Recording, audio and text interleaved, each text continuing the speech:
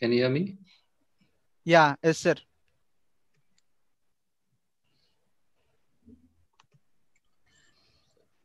Yeah, we are live on YouTube now. Okay. Yeah, I can see that message. Yeah.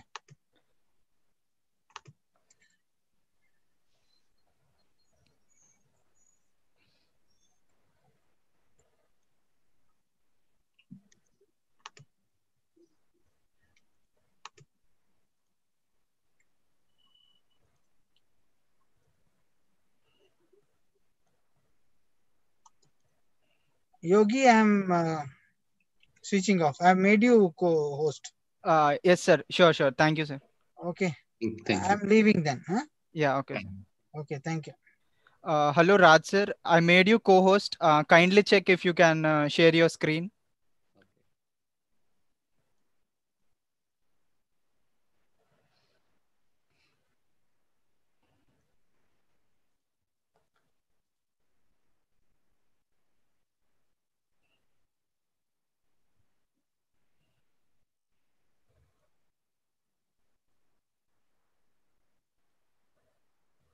You can see me now.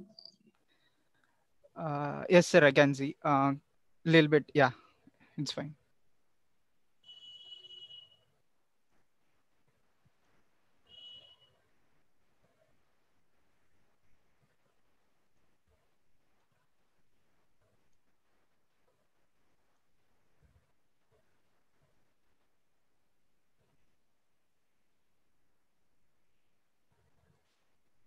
You can see? Yeah, Clear? yeah. It's visible, sir. Yeah.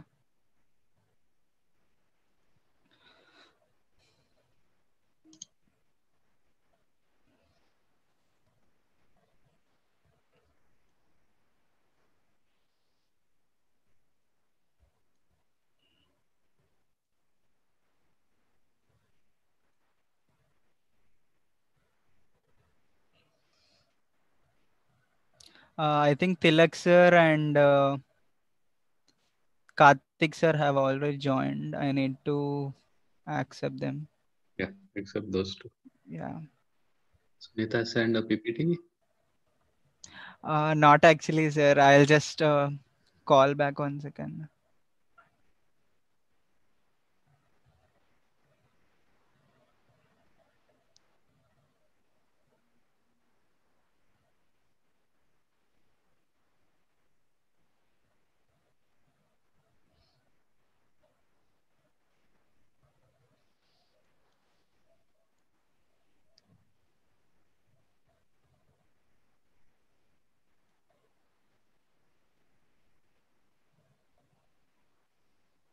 I can let others in.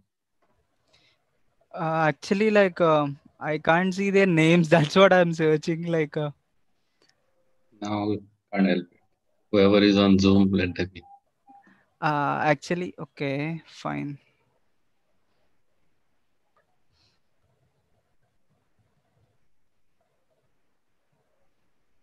Participant 100. Okay. Yeah.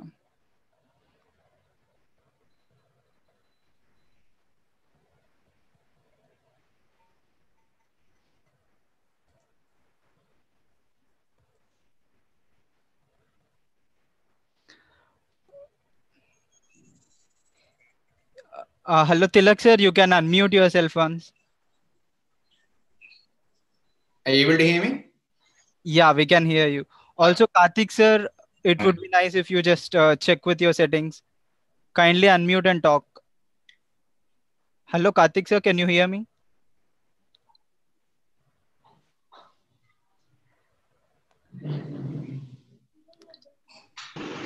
We also request all the participants to kindly mute yourself, both audio and video. Hello, Karthik sir. Is that you? So 1 second, I'll just call Karthik sir. Maybe he's having some issue. In meanwhile, Tilak sir, uh, Yes. I'll just make you also like a co-host. You can also check with settings Okay. so that Look, we can connect you. is it? I'm talking to Yogi, right? Yeah, yeah, yes, sir. Yeah, You. okay. I'm not really new. I mean, used to these Zoom settings. I don't do any online meetings. So sorry, I'll not be able to do much of that. Any help of that sort of kind. Yeah, fine, fine. It's okay, sir. Then I can actually share it. It's fine, sir. Sure, sure. That'd be great. Please. Yeah, okay. You just say when you want the next slide to be moved. Oh well, if it's a presentation, I can click. I've got the presentation open here, so I can do it from here as well. If Yeah, it's so later on we'll tell you to share it. sure, sure, no problem. Raj, sir, 1 second. You can close your screen share. I think there are some sort of annotations on it. Yeah.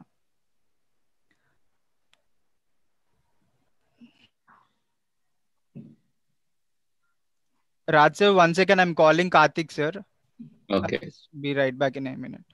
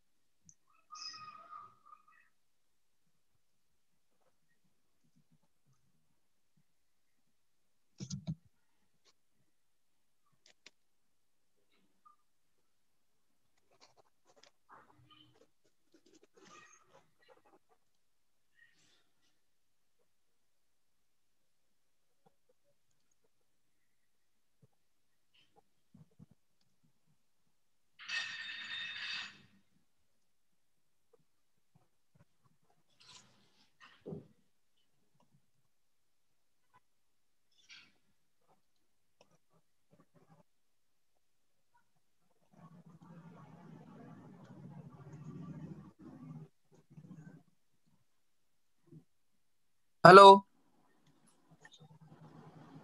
hello, hello.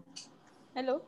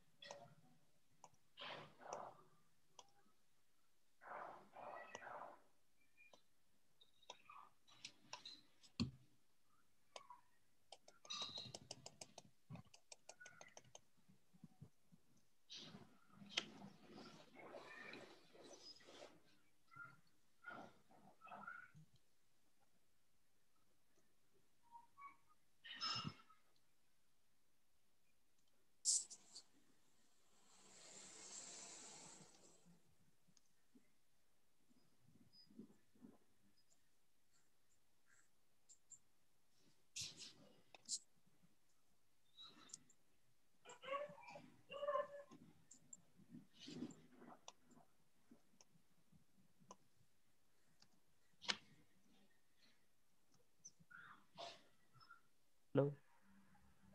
Hello.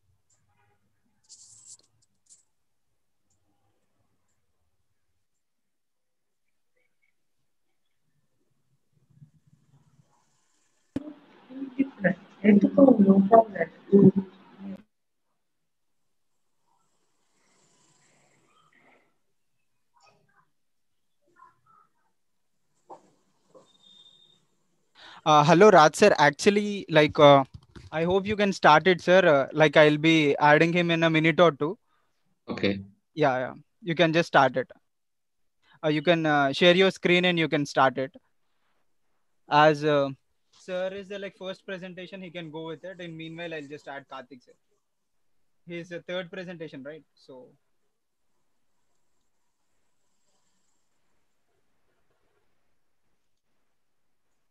yeah, it's visible, sir. You can start it.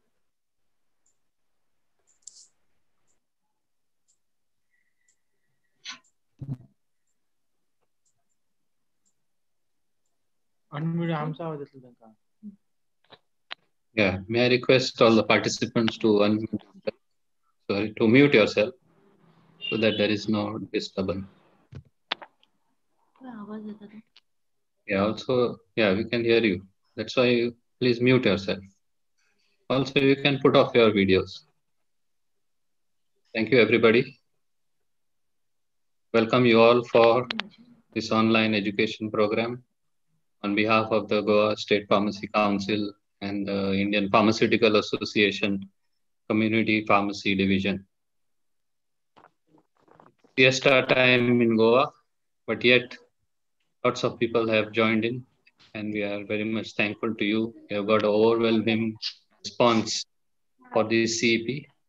Unfortunately, we had to stop the registrations because we could accommodate only the limited. We have Here we would like to pay tribute to all the pharmacists who have undergone these tiring times during the COVID, and who have, some of them have laid down their life. Many of them have got affected, infected, and also their family members. But yet, all the pharmacists in the country have bravely put on a front and are continuing to serve the profession.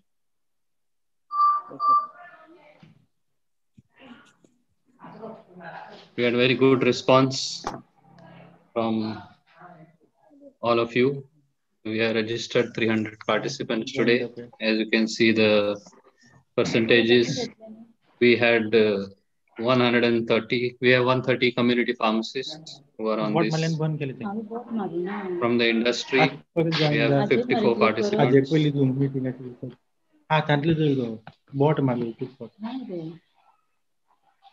Please unmute, sorry, please mute yourself.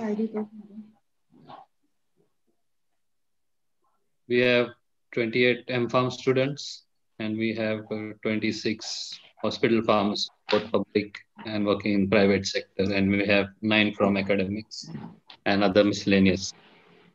It's indeed a great pleasure to have all of you over here. I welcome you all.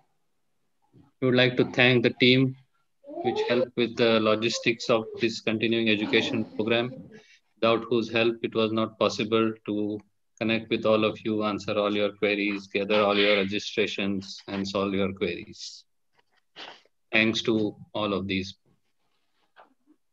The Indian Pharmaceutical Association has recently completed 81 years. It was established in 1939, and it is the oldest and largest premier pharmaceutical association in the country. It operates through 20 state branches and more than 46 local branches. It has 5 divisions: the community pharmacy division, hospital pharmacy division, education division, the industry division, and the regulatory affairs division. Each of these are headed by divisional heads and a committee which look after their concerned area of work and do activities and work and advocacy related to their respective areas. Under the education division, we have dynamic IPA, that is the Students Forum, which also has been doing tremendous work amongst the students as well as in the community for the profession as well as for public health. Now we represent the IPS Community Pharmacy Division, and we have various projects and activities going on for the past 2 decades. We have the good pharmacy practices and training manual and accreditation of pharmacies and training. We have the TB Fact Card and DOTS Pharmacist Project, the Consumer Medicines Education Initiative, and we conduct continuing education programs. So we are associated with a whole lot of forums, and we work together with some companies and associations to bring forward to our pharmacists and patients these sort of activities. This is the executive committee for the year 2022, which is led by Mrs. Manjari Gharat, who is the chairperson of CPD. And we also have within the committee Mr. Ratnadeep from Goa, and the others are most of them are community pharmacists, and a few of them are academicians across the country. You must be familiar with this. This is IPA's Community Pharmacy Division's E-Times, which comes once in 2 months, and we have been continuously publishing this from 2012. This is the latest issue, which I'm sure most of you have received. If you have not, you can always ask to be put on the mailing list as well. This will be available, and the previous issues are available on IPA's website. The 50th issue will be due in February this year. We look forward to publishing it. IPA CPD plays a stellar role in preparing all the material for the National Pharmacy Week for the last 15 years at least. And this is the CARAM poster, that is a campaign for awareness on responsible use of medicines, specifically focusing on patients. We have these posters in 6 regional languages and in English. We are doing this awareness since 2014. All these posters are also available in different languages on IPA's website. This is a handbook on responsible use of medicines, which was launched a few years ago. And this is also specifically made for patients, simplified for patients. This is a compilation that we have done, our publication. It's about community pharmacy practice across the world. So far, we have collected of 31 countries. This is part 1, and we are in the process of accumulating for more countries. And in partnership with the government, IPA CPD has been for the past several years doing the DOTS TB project along with pharmacists. IPA also works collaboration with FIP's Pharma Bridge, and this we have given opportunity to various pharmacists to do a month's practice rotation in pharmacies in different countries. Now you can see Ratnadeep in Australia a few years back and Sagar in Scotland. This is one of our pharmacists presenting papers at the FIP, because IPA also does mentorship and facilitates pharmacists into doing research activities. And these are some of the activities in pipeline. Some of them are new. Some of them have just been launched. That is the antimicrobial resistance campaign, lifestyle diseases campaign, pharmacy practice research, training modules for pharmacists, mentoring pharmacy students, and of course, we are conducting webinars and continuing education. If you want to join in with us, we are looking for volunteers amongst pharmacists and those who are interested in helping us out, strengthening our hands and assisting us. Please do mail in to us. We are connected on social media through Facebook and LinkedIn. The other partner in this continuing education program is the Goa State Pharmacy Council. And the council has been conducting continuing education programs for past few years, and all of you have been giving tremendous response to these education programs, which most of the times we hold them in Goa College of Pharmacy around once in 3 months. But last 10 months, because of COVID, we could not do it. But that has not stopped you from coming forward when we decided to do this online education program. Thank you all for your overwhelming response. So far in Goa, the Pharmacy Council has registered close to 2,000 D-Pharm pharmacists, 2,500 B-Pharms, and 9 PharmDs. These are PharmDs who have done a 6-year course. It's called Doctor of Pharmacy. Total, we have 4,500 plus pharmacists registered so far in Goa. I think most of you know that the Goa State Pharmacy Council's office It's a small office at the entrance of the FDA building on the ground floor in Bamboli. And the office staff who looks after it is Mr. Omkar Zambaulikar, and the registrar is Mrs. Mangala Kadam, who is who has retired recently as a senior pharmacist in IPHB. Please note that as per the 2015 pharmacy practice regulations framed by PCI, it is mandatory to attend last 2 days, at least 2 days of continuing education program over a period of 5 years in order to keep your renewal of pharmacist registration going. But I'm very happy to note that many of you have piles and piles of certificates and you do not attend it just because you want to have that mandatory thing. It is because of your passion for having more knowledge. So with this, we are trying our best to bring it forward to you. There's some good news from the team of Goa Medical College Hospital Pharmacy section. And this is a one-day seminar which is to be launched, to be held in Medical College on 28th February. Details will follow soon from Mr. Mahendra, whom you can contact.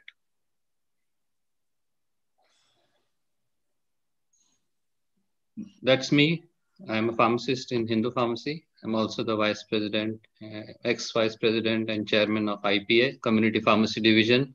I'm also the vice president of the Goa State Pharmacy Council and also the editor of IPA CPD Times. And with me is dynamic Yogendra Kanchapu, who is a recent PharmD pass out, and he helps us with all the logistics, and he has been a great help in hosting this program as well as communication and all other things, nitty-gritties, which our generation has certain deficiencies in handling the technology, but we are learning from him. Thanks a lot, Yogen. He's a clinical pharmacist, service pharmacist at Staffingly, New Jersey. He's also the executive committee member of IPA CPD, and he's also into FIP, that is the International Pharmacy Federation, the Young Pharmacist Group, and he's also closely associated active member of IPA Students Forum, and is also associated with our e-times. There are some housekeeping rules. I request you to please keep your microphones and videos muted throughout. If you have any queries or questions to ask to the speakers, please type it in the chat box, or in YouTube, you can type it in the message box. If there is time, we will try our best to get your queries answered. So today there will be 3 lectures on various topics. We have 3 expert faculty with us, and towards the end of the 3 lectures, we will share a Google form link in the chat box. With that, you can fill up the feedback form and submit. And do become a member of IPA and join us in our activities and support and strengthen our hands in that. So thank you for participating. As I go to the next. Manjari, are you with us? I think she'll join later. She's the chairperson of IPA CPD for the past around 8 years. She is in charge and principal of the KMK College Polytechnic in Ulhasnagar, Maharashtra. She has been the vice president of CPD, and she's also, it's a great honor for all of us that she's newly elected as the vice president of International Pharmaceutical Federation, that is FIP.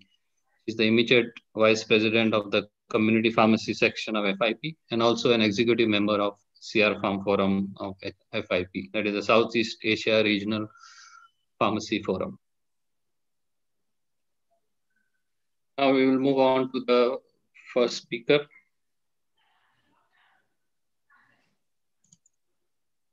Just a minute.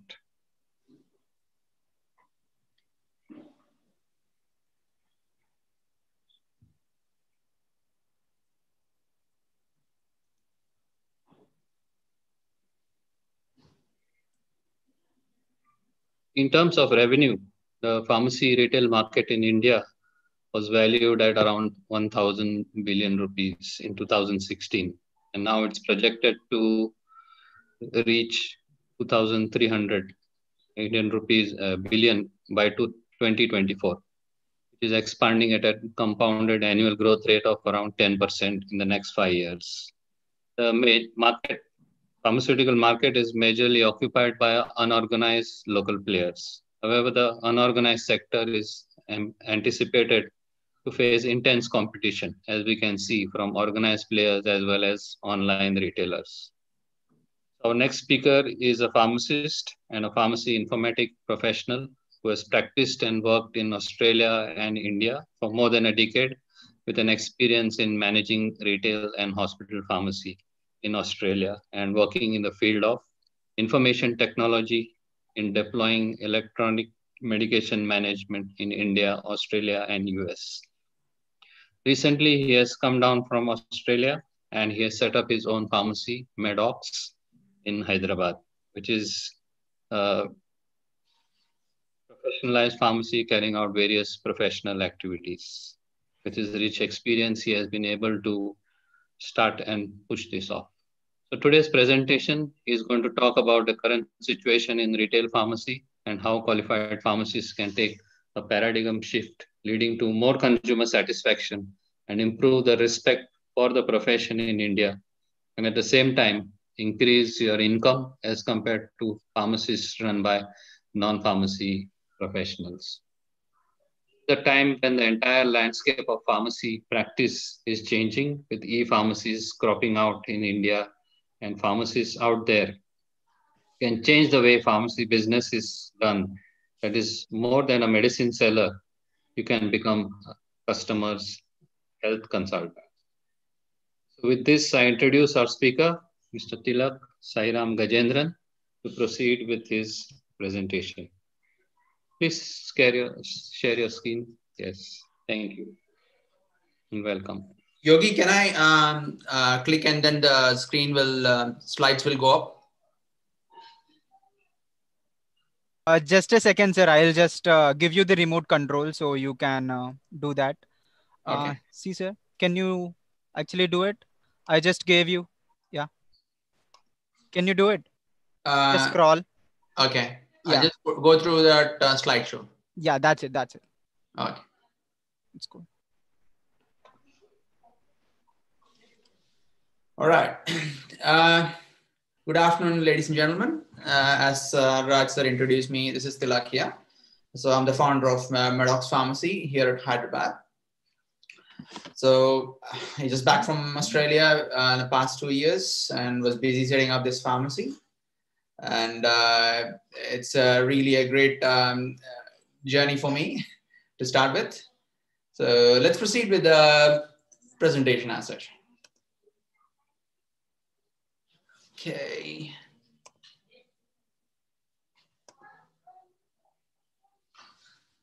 All right.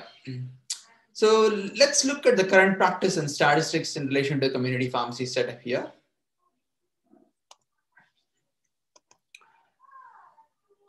And we'll look at the strategies that can be practically implemented in retail pharmacies across India, which includes personal labeling, ancillary or cautionary labels, medication counseling, medication profiling for the customers.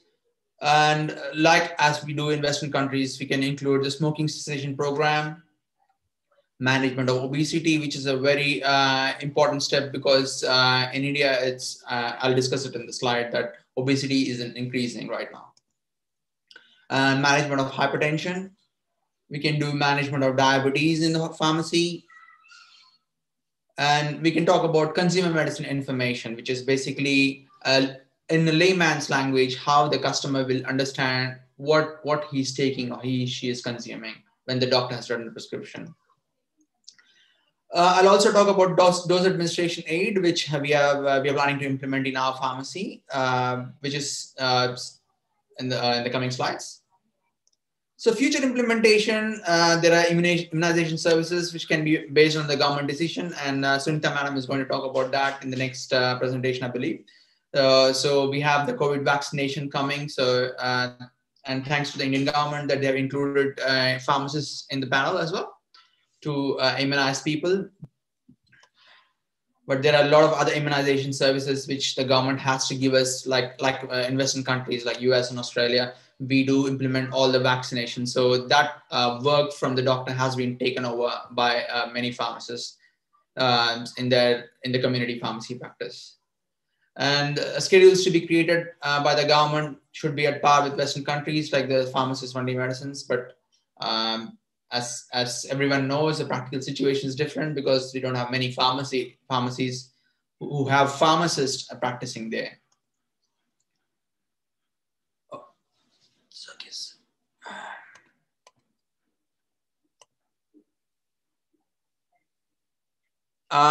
Yogi, can you actually take over, because I don't know why it's skipping many slides.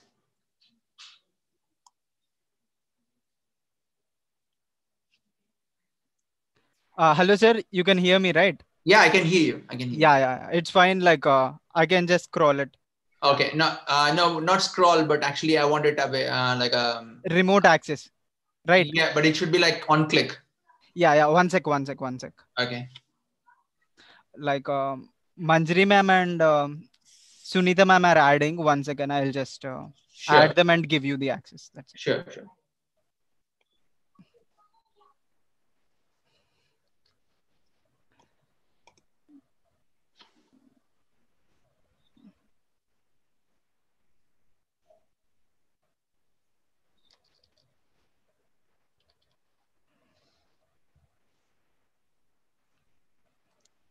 Yeah, it's fine, sir. Now you can do it, I think. Okay, sure. Yeah. All right.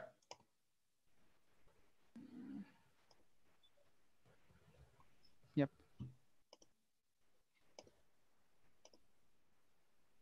So I'm just going through the ones which I've discussed. Yeah, okay, sir.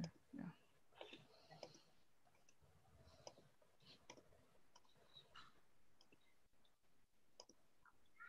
So medication therapy management is also another great area of practice, which it's very well developed in Western countries and it's still developing.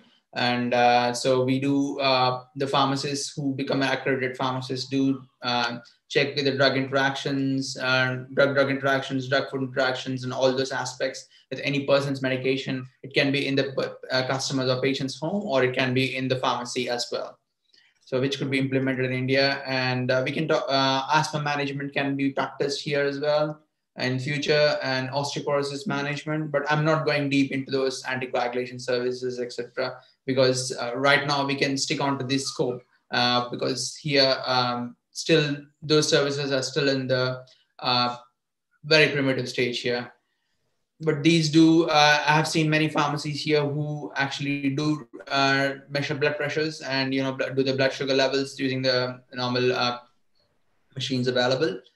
And of course, so smoking cessation program is something new to Indian market, but yes, it can be done because it doesn't involve anything very like, like asthma management, where we have to measure the FEV1 and FEV2 and all those things, or bone density and osteoporosis, etc. So let's look at the statistics of India. So if you look at that, there are more than like 850,000 independent pharmacy retail stores across India. And these stores fulfill about 60% of the medicine needs of the country. And brick and mortar stores like what we have, apart from online, are responsible for 99% of the medicine sales every year here. And this value of retail pharmacy is going to reach nearly 2.9 billion rupees by 2022. And you see the organized retail pharmacy, like market size is estimated about 2,600 crores. That includes like MedPlus or Apollo or Guardian or, all those organized pharmacies. And India basically accounts for a substantial proportion of the global disease burden, which is 18% of the deaths and 20% of the disabled adjusted day life years, like permanent disables and that sort of conditions. And unfortunately, pharmacists remain the untapped resource in India, less than 1 per 1,000 people. So this is the references for that. So what's the current practice? As everyone is aware, the prescription, it's official or unofficial, or a WhatsApp image, or oral request comes through. Either a pharmacist, if it's available in the pharmacy, or a non-pharmacist, just understands the medicine, who understands the medicine, checks the inventory for stocks, looks for the substitute, confirms availability and supplies the stocks and payment and gets the payment from the customer. if the pharmacist is there, he may or may not give a counseling. A non-pharmacist, I don't think he'll be able to give a counseling until unless he has a lot of experience understanding that medication. So let's look at this label. It's just an apple cider vinegar, aloe vera juice. Even for that, you have a label in India. Like, okay, you have to direction of uses adults 15 to 30 mils for twice daily. But for medicines, we don't have a label. But that's unfortunate because in Western countries, it's very important that each person gets a personalized labeling, or because when the doctor writes, they may not be able to understand the handwriting, especially in our country. We still don't have, we do have online prescriptions now, but apart from that, generally it's more handwritten prescriptions, and still the doctor's handwriting, sometimes the people don't understand. For that matter, even pharmacist has a tough time to understand certain medications. So I would say for the customer who is unaware of the medical jargons or medical terminologies or medicine, it's probably best to label the medicine whenever a prescription comes through. And this is what we do in Maddox Pharmacy right now here in Hyderabad. So when the prescription comes through, we label it with generic name. We have the brand name in the brackets, we have the batch number and expiry and the price as well. So this is the instruction where you get whatever the doctor writes. So 2 tablets, this is just for paracetamol, only 4 times a day when required, but we also give an extra information like maximum of 8 tablets in 24 hours. So that comes up with the dispensing ID, and we have the so track it down, and we have the customer's name, which is Mr. or Mrs., and we have the doctor's name as well, and we have all this details of the pharmacy and also the pharmacist who has dispensed it. So this is very much important, which helps the customer to understand how to take the medication. And also in the next slide, I'll talk about cautionary labels. So like, for example, this helps in the same house, if you have one person taking a different dose of the same drug. So for each person, if there's a personalized labeling, it confirms that they have to take only 1 tablet or 2 tablets, what is required.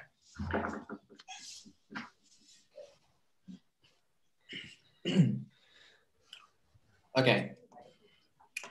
So let's go to cautionary labels. So apart from the cautionary labeling of the medications, we do also stick on some cautionary labels, which is used in Western countries. So basically, like, you have this medicine may cause drowsiness, say consumers taking a benzodiazepine, or even for that matter, Avil. So that may cause drowsiness, and he should not drive or operate any machinery. So this helps the consumer to understand what he's taking, and so that there's no accident happening because of the medications. So because if that's not explained, there are chances that there are a lot of other incidents may happen. So there are plenty of cautionary labels which can be given to the customer for each and every medication. Is a cautionary label, and we have like swallow whole, just in case if it's an entry coated tablet or a film coated tablet or slow release tablet, or it's like special handling is like if you have methotrexate, like an anti-cancer medication, it should not be handled, or tretinoin for that matter. And like you have 3A, there's a lot of cautionary labels which should be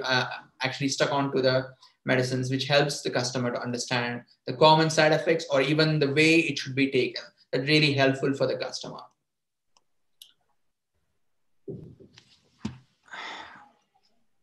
Voice.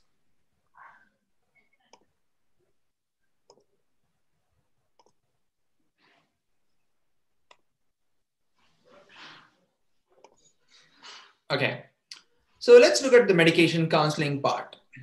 So we at Maddox Pharmacy basically, and even in Western countries, we use motivation interviewing technique. This, as pharmacists, you can use it. That really helps you understand what the patient understands about the medication. So ask them, what did your prescriber tell you about the medication for? What did your doctor? How did the doctor tell you like how to take this medication? Whether it's a morning, afternoon. Then what did the prescriber tell you to expect, the side effects, or how the treatment is working, what problems or symptoms the medication is supposed to help, and what is the medication supposed to do to you. So if it's an antibiotic, if it's say your infection is getting cured, if it's a blood pressure medication, you don't have any, blood pressure is under control, and you ask them, did the doctor tell you the directions? If so, do you understand what it is? If it's 2 times a day, after lunch and morning and night, or is it lunch and night? So, and all those information and what good or bad effects. So you talk about the side effects, the doctor explain it to you. So this is an open-ended question to the customer. So what happens here is the customer opens up. So if the doctor really didn't explain any medications about any medications, so then they say, so you can explain. In my situation here in Hyderabad, they asked me, so you can explain about this medication. The doctor didn't have time to talk about this. And I do explain about that after that. So this opens up the customer. So let's continue with the medication counseling. So core communication principle involved in motivation and counseling is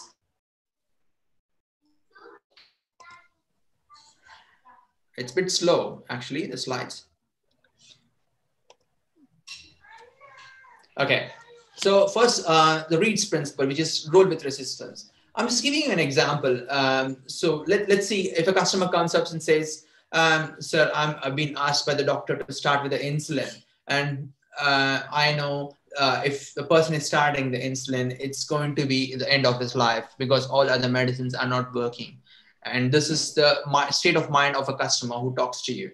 So in that case, you don't say, no, sir, oh, ma'am, you can use insulin. It will not cause any problems. We have a lot of people using it, and you should use it. And that's why the doctor said, don't go in that route, because the customer actually, or the patient, expects you to roll with the resistance, and he thinks that the pharmacist is trying to sell the medicines to him and not actually is not a consultant to me or helping me with what I need to understand.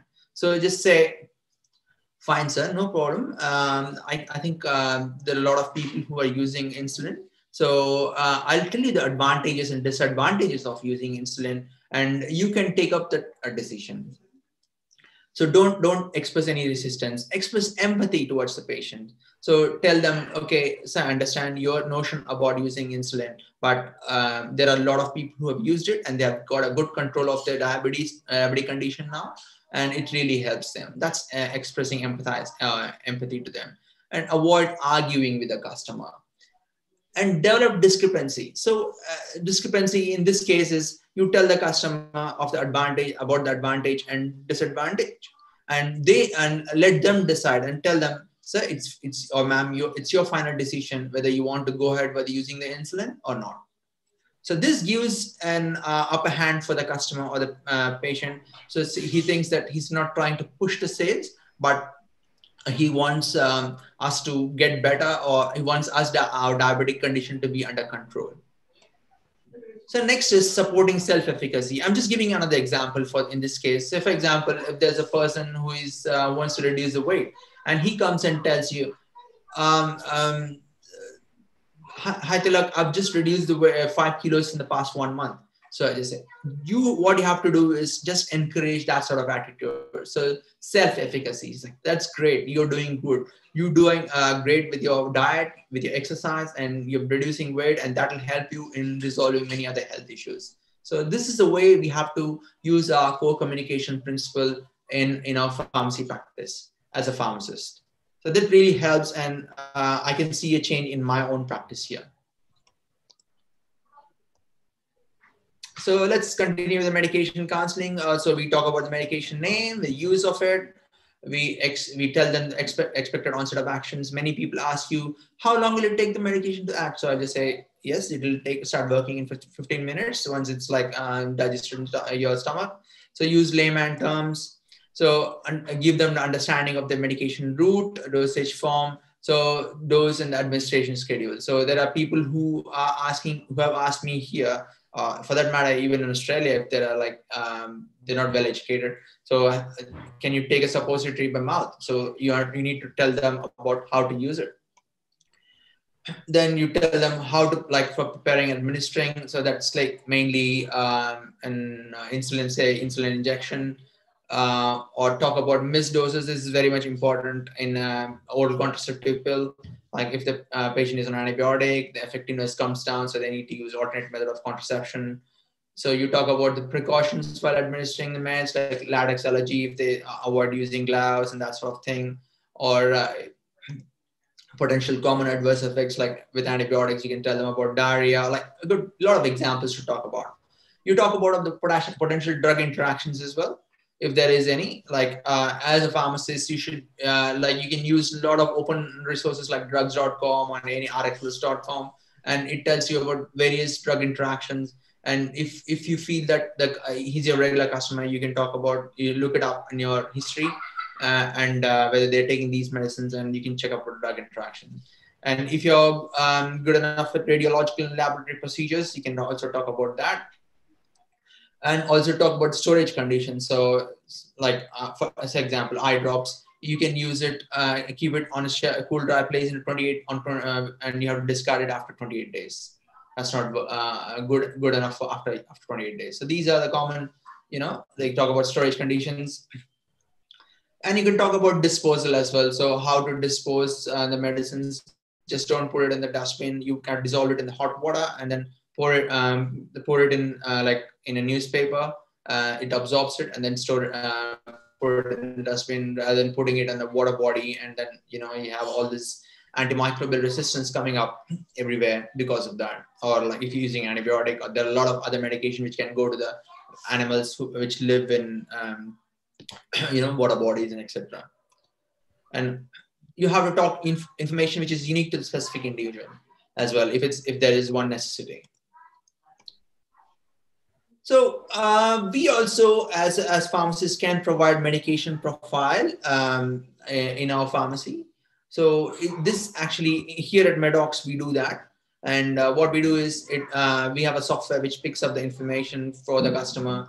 If they are our regular customers, what's the generic name, what it's the brand name in brackets, and what it's given for, how to use it, whether it's a morning, afternoon, evening, and night dose, and special directions. Like as I said, in the labeling section, you could see the paracetamol maximum of 8 tablets in 24 hours for the 500 milligrams, and you can put for 650, like maximum 6 tablets in 24 hours. So all that information can be given for this in the medication profile.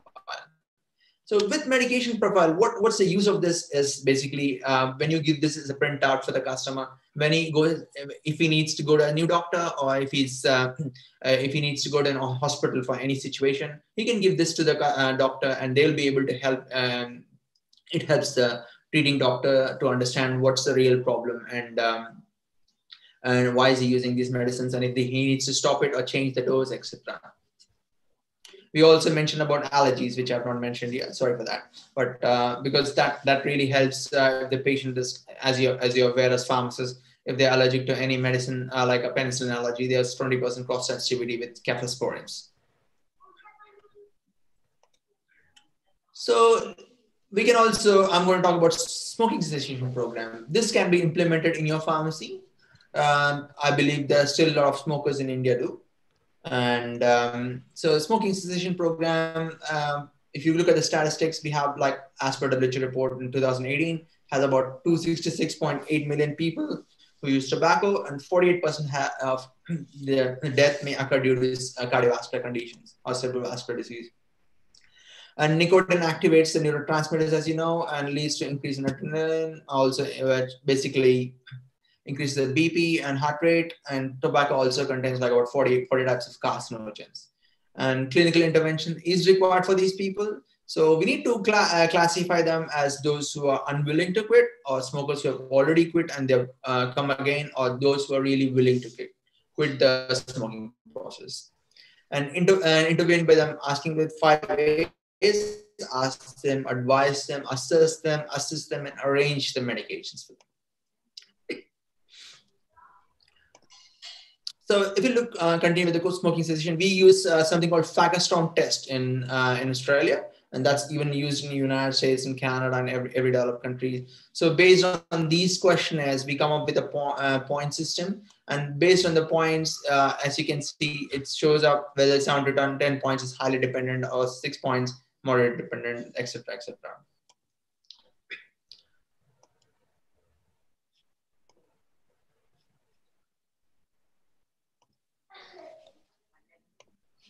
Okay, so you able to hear me?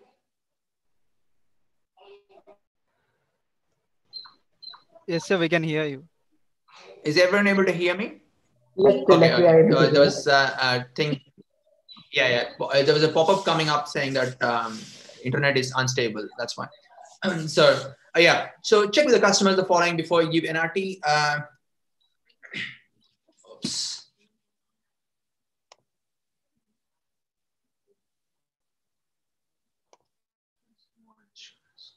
Skip the slide.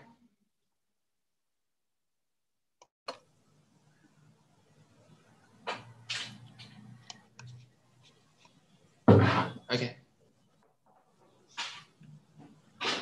So check with the customers.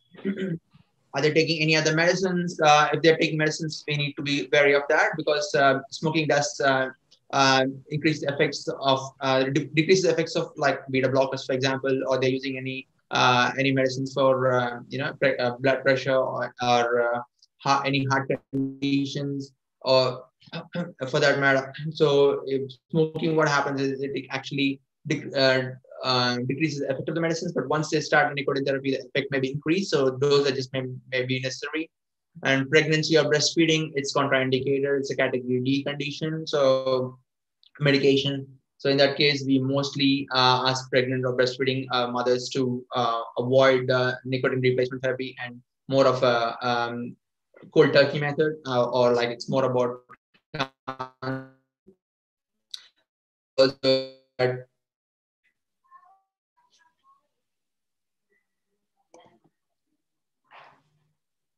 okay.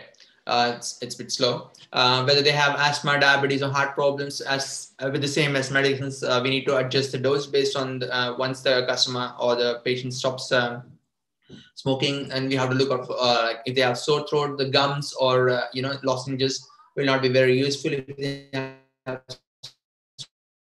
in the mouth. And okay, if they're smoking more than 10 cigarettes a day, based on the Fagerstrom test, we decide if we're going by with a patch or lozenges, and those doses based on the amount of cigarettes they smoke. And if they have any dentures or recent dental work, yes, the gums may affect it. The lozenges may affect gums, especially because it sticks onto the mouth, and that's important. And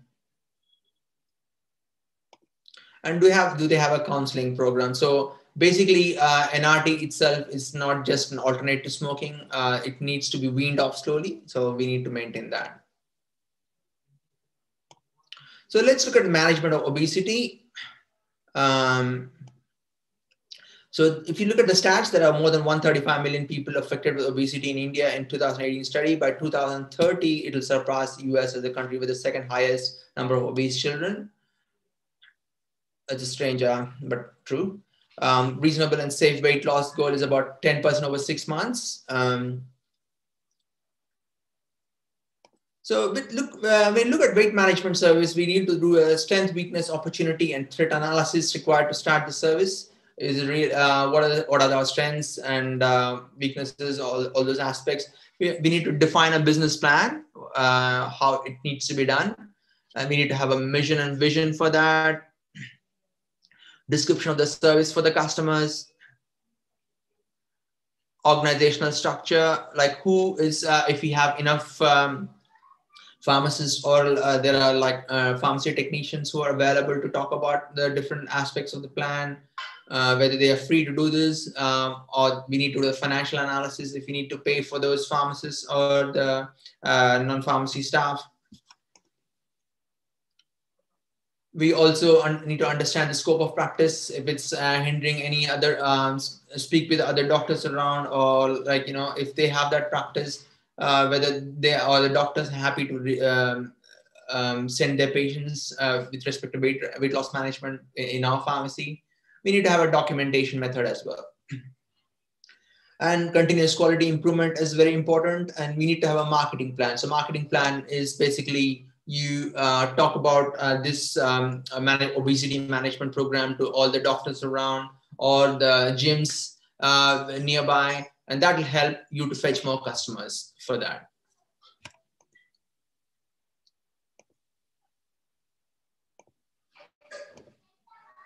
So So with the continuation of obesity management program, it's generally a 12-week management program. So device customer visits once a month. Plan could be involved with behavior and support system.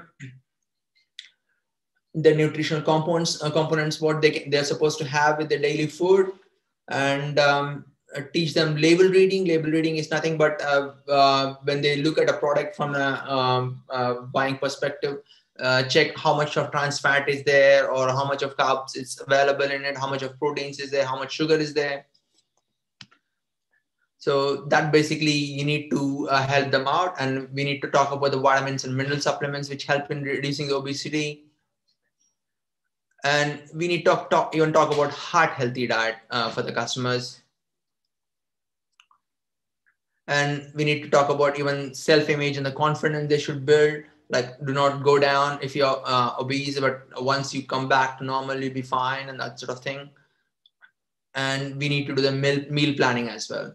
Even help when in the pharmacy, if you have a dietitian who can help with this, or combine with the dietitian, it also helps the customer to understand more about their food habits as well. And we need to talk about physical activity, 30 minutes or 45 minutes at least. And if there are any medications that need to be prescribed by the physician. So what are the sources, community resources? So if there's a discussion forum or online discussion forum, or if there's a community group who are interested in weight loss, we can link them up to that. And that could be from your pharmacy or from somewhere else as well. So they join together, and they can do a lot of activities together. Not in these COVID times, of course, but once the COVID is finished, fingers crossed by middle of next year, hopefully. And a lot of things can be implemented like that. And we can even take them out for eating out and overall health and maintaining the lifestyle change. So once the business plan, sorry, it's gone fast.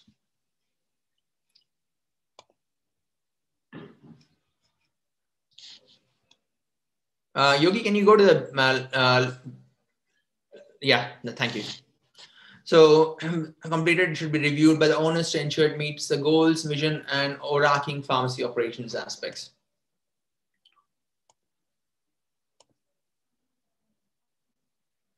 So let's look at management of blood pressure, hypertension. So there are about 2,007 million people right now affected with blood pressure issues in India. And men being more than women, the lifestyle interventions is an important aspect. When customers do come to, and we have already implemented these things in our pharmacy. So I talk more about lifestyle interventions to them, like take less salt, have at least half an hour to 45 minutes walking every day. So that's important, and they take the medications regularly. What we do is we talk about these things, and we talk about weight loss aspects, the diet which is rich in fruit and vegetables, less saturated and total fat. And we also talk about that sodium should be less than 6 grams in 24 hours, and potassium intake. So increase potassium to 4.7 grams in 24 hours. Especially we check that what medication they take. If they are on any diabetic medications, or even and CKD, we make sure we don't recommend any much high amount of potassium. So I do a cautionary label with all this ARB and ACE inhibitors as well, like do not take potassium supplements. And I have a list of food which contains high potassium Indian foods, so that I share with my customers so that they know that they're not supposed to take high potassium levels as well in the diet. And we talk about physical activity to them, and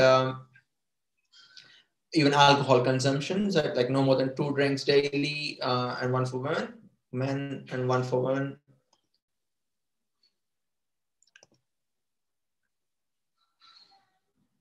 So let's continue with the hypertension management. So how we develop the service, basically we look at the scope of the service, whether we can measure BB pulse and orthostatic BB. For orthostatic BB, you need to have a bed. and we give them about patient leaflets on lifestyle modifications or information. We share it with them, and as many of the known people to me know that we have published a website, medoxpharmacy.com, and it has a lot of patient education materials on blood pressure and many other aspects. So we ask our customers to go through our website, and we also counsel them on medications. So as I talked about, like if they are on any ARB or ACE, we put them a cautionary label of potassium supplements not to be taken until advised, or if there's a partial hypertension with any thiazide diuretics, that sort of aspects. We also talked about medication adherence, so that they don't stop any medications just because they look normal. They don't feel any dizziness, like they feel the BP is normal. That's not true. You need to adhere to the dosage, and you should not increase or decrease as per your own wish. It needs to be done by the doctor. And we also monitor for medication side effects. If someone comes up with a dry cough with an ACE inhibitor, we do recommend them to speak to the doctor with a letter stating that with a professional letter to the doctor saying that this could be due to bradykinin inhibition, and please do change the medication, doctor. And some doctors have taken up, which I'm happy to tell you in front of you. And they change the medication, and they actually, to be honest, they actually tell the customers that you have a pharmacist who is a very, very caring person. And that really actually motivates us to do more. Excuse me.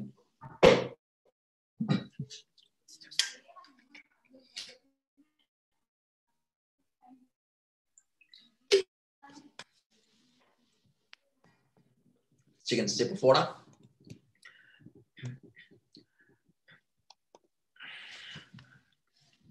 So as I said, patient education material is available in the website. Also, we incorporate this into the workflow of pharmacy. The marketing, the service right now, what we're doing with the marketing in our case is more doing it with the word of mouth. Even while we give the BP medications to them, we create a physician referral plan. So we have when they tell us about their physician, we do a referral thing for them. Like if there's any issues with the medication. Also, we ask a couple of doctors in our area to refer the BP patients for measuring. But if they feel that that could reduce their burden, but otherwise we don't. So this is our business plan, and we, as pharmacists, you can do this in your pharmacy. So make sure you have the good quality BP machine. If you're measuring orthostatic, you need a flat bed, and then we need to give them the patient education materials, and we have to create more referrals from the doctor if all the doctors in your areas are interested in it.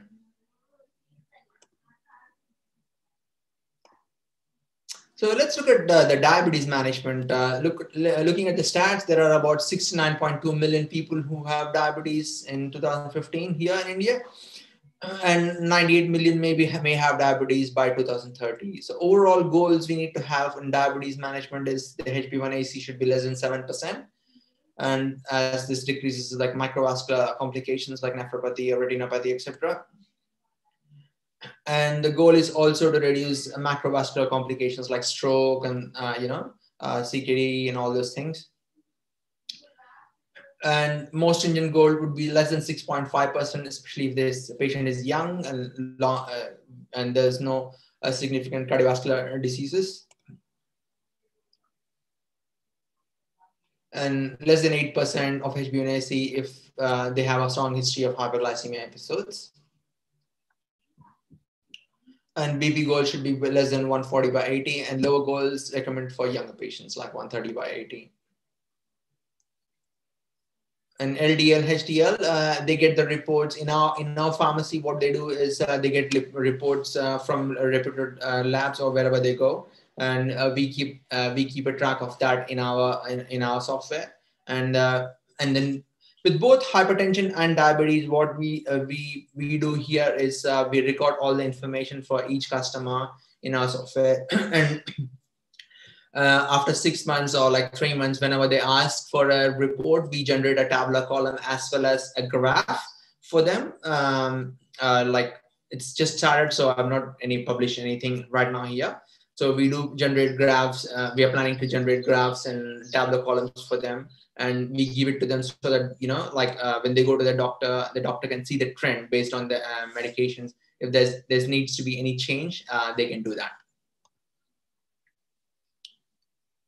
So we also talk about smoking cessation for customers if they're smoking and they have diabetes. So, and we do the smoking cessation program for them. So I can tell you that we have 2 customers who have completely quit the smoking in our pharmacy.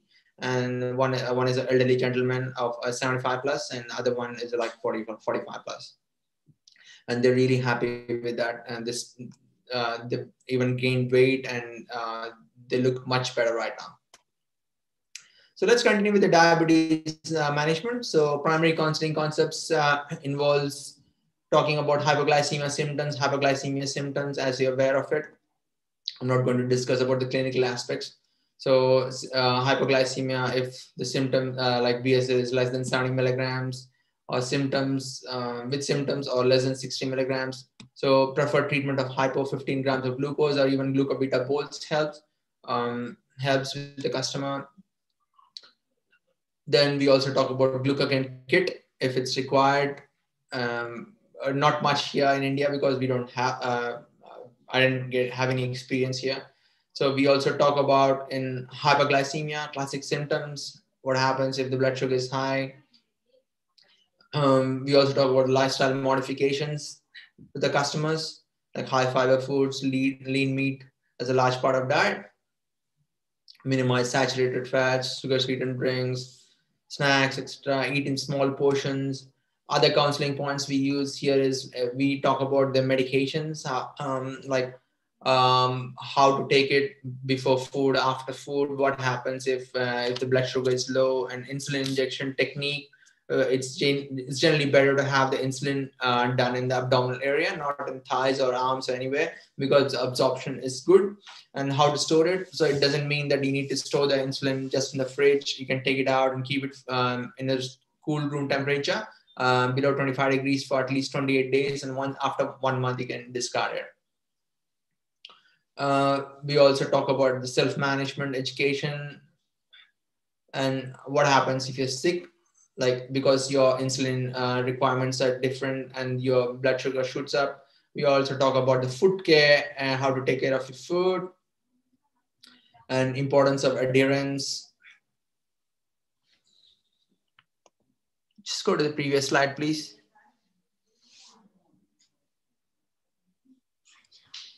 Okay. Adherence to medications. Continuing diabetes management. We also, if you're starting it, we need to do a proof of concept.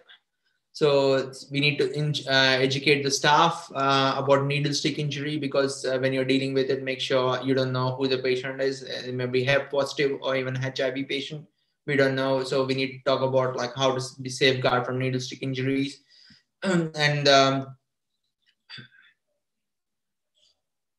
well, this is in context with Hep B vaccines. Of course, most of the staff, I mean, not right now here in India, but in Western countries, most of the staff are heavily vaccinated already. And even here, many people are vaccinated as of now.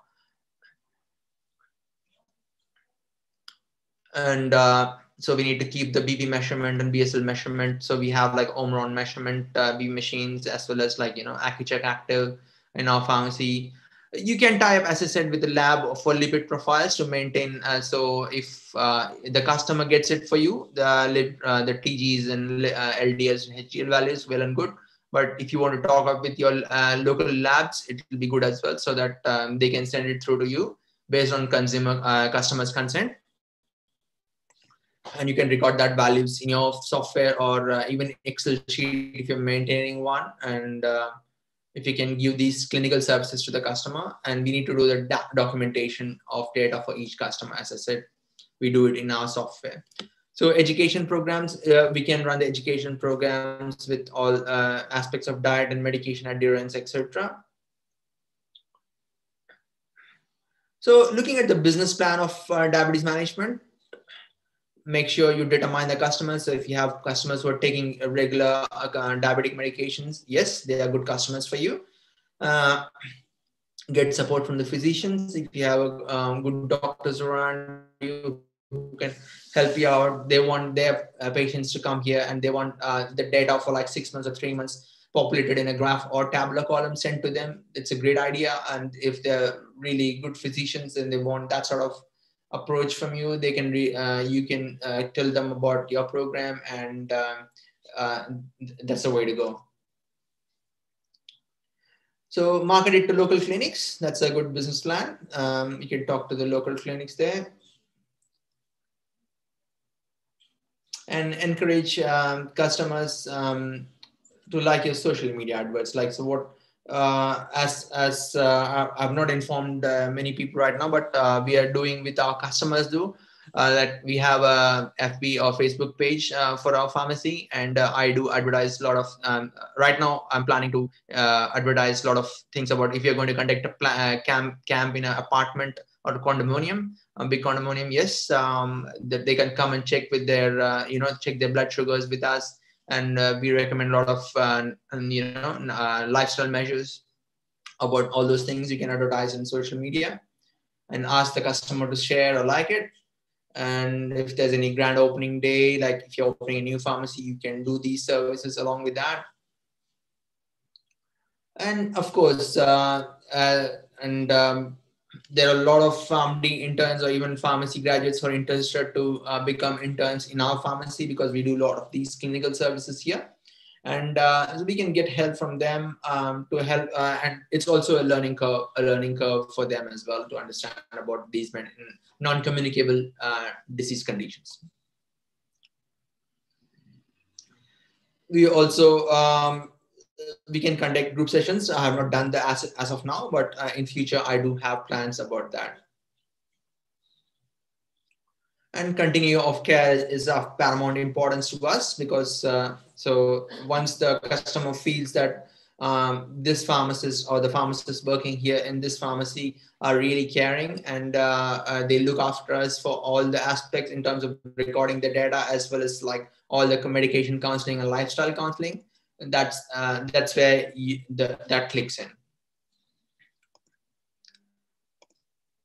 So let's talk about consumer medicine information. I have developed, like what we get inside the packages here in India has a lot of medical jargon in it.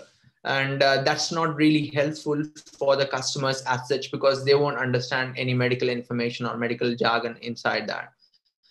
So what we do in Western countries, like in Australia or any country for that matter, UK or US, we have something called consumer medicine information, as everyone knows, which is very, very like layman language. And I'm developing a lot of them. I've developed about like 50% of the medications available here in India. And it's a big process. It takes a couple of, I would say, months or years to develop that. And that will be really helpful. So it talks about what is active ingredient, what to do if you miss the dose, or what to do if you have leftover medicines, or how to dispose it off, or safe storage, and a lot of other things. It's really helpful in layman language. And we do have this sort of plans even in local languages in the near future, but that's only when things expand.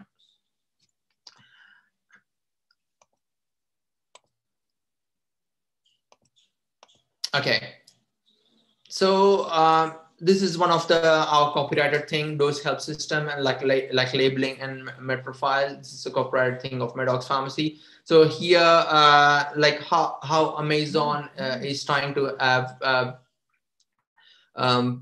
what they call as, I think it's pill help, I believe. I don't remember the name exactly, but that's more in a sachet. But here in our pharmacy, we are planning to do this once we have a good customer base. So basically, it has, as you can see, Monday, Tuesday, Wednesday till Saturday, and morning, afternoon, evening, and night. So it prints out all the medication of that customer on that backside. In front, it has blister packs. We put all the medications and see it's personalized for each person.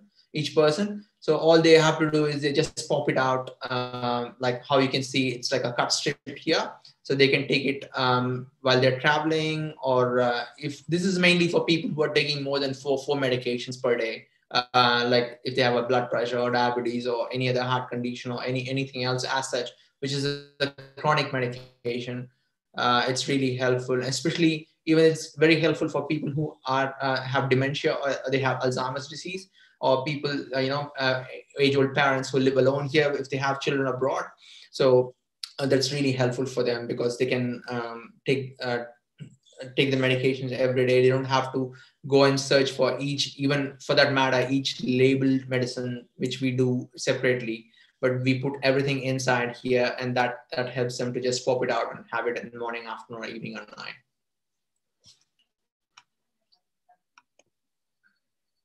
So that's called dose help system.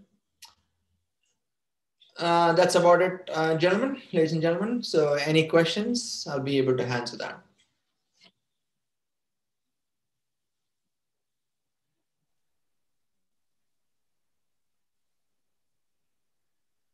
Thank you very much, Tilak,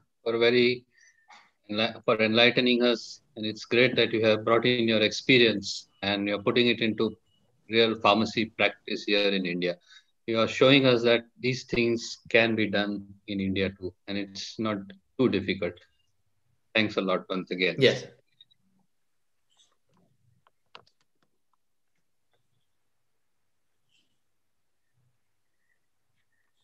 May I now request Mrs. Manjiri, the Vice President of IPA and Chairman of Community Pharmacy Divisions, to share a few thoughts of us.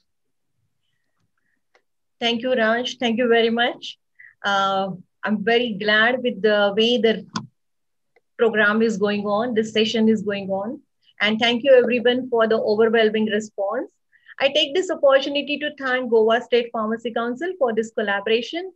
I thank all my dear colleagues from IPA CPD, Raj Vaidya, Ratnadeep, Yogendra, our new addition, Tilak, Dr. Sunita, and Dr. Karthik for making this program, this session, highly successful.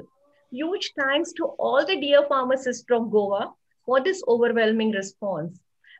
You know what? Every time we float a new project or a new training program, we try it on you and it's a success.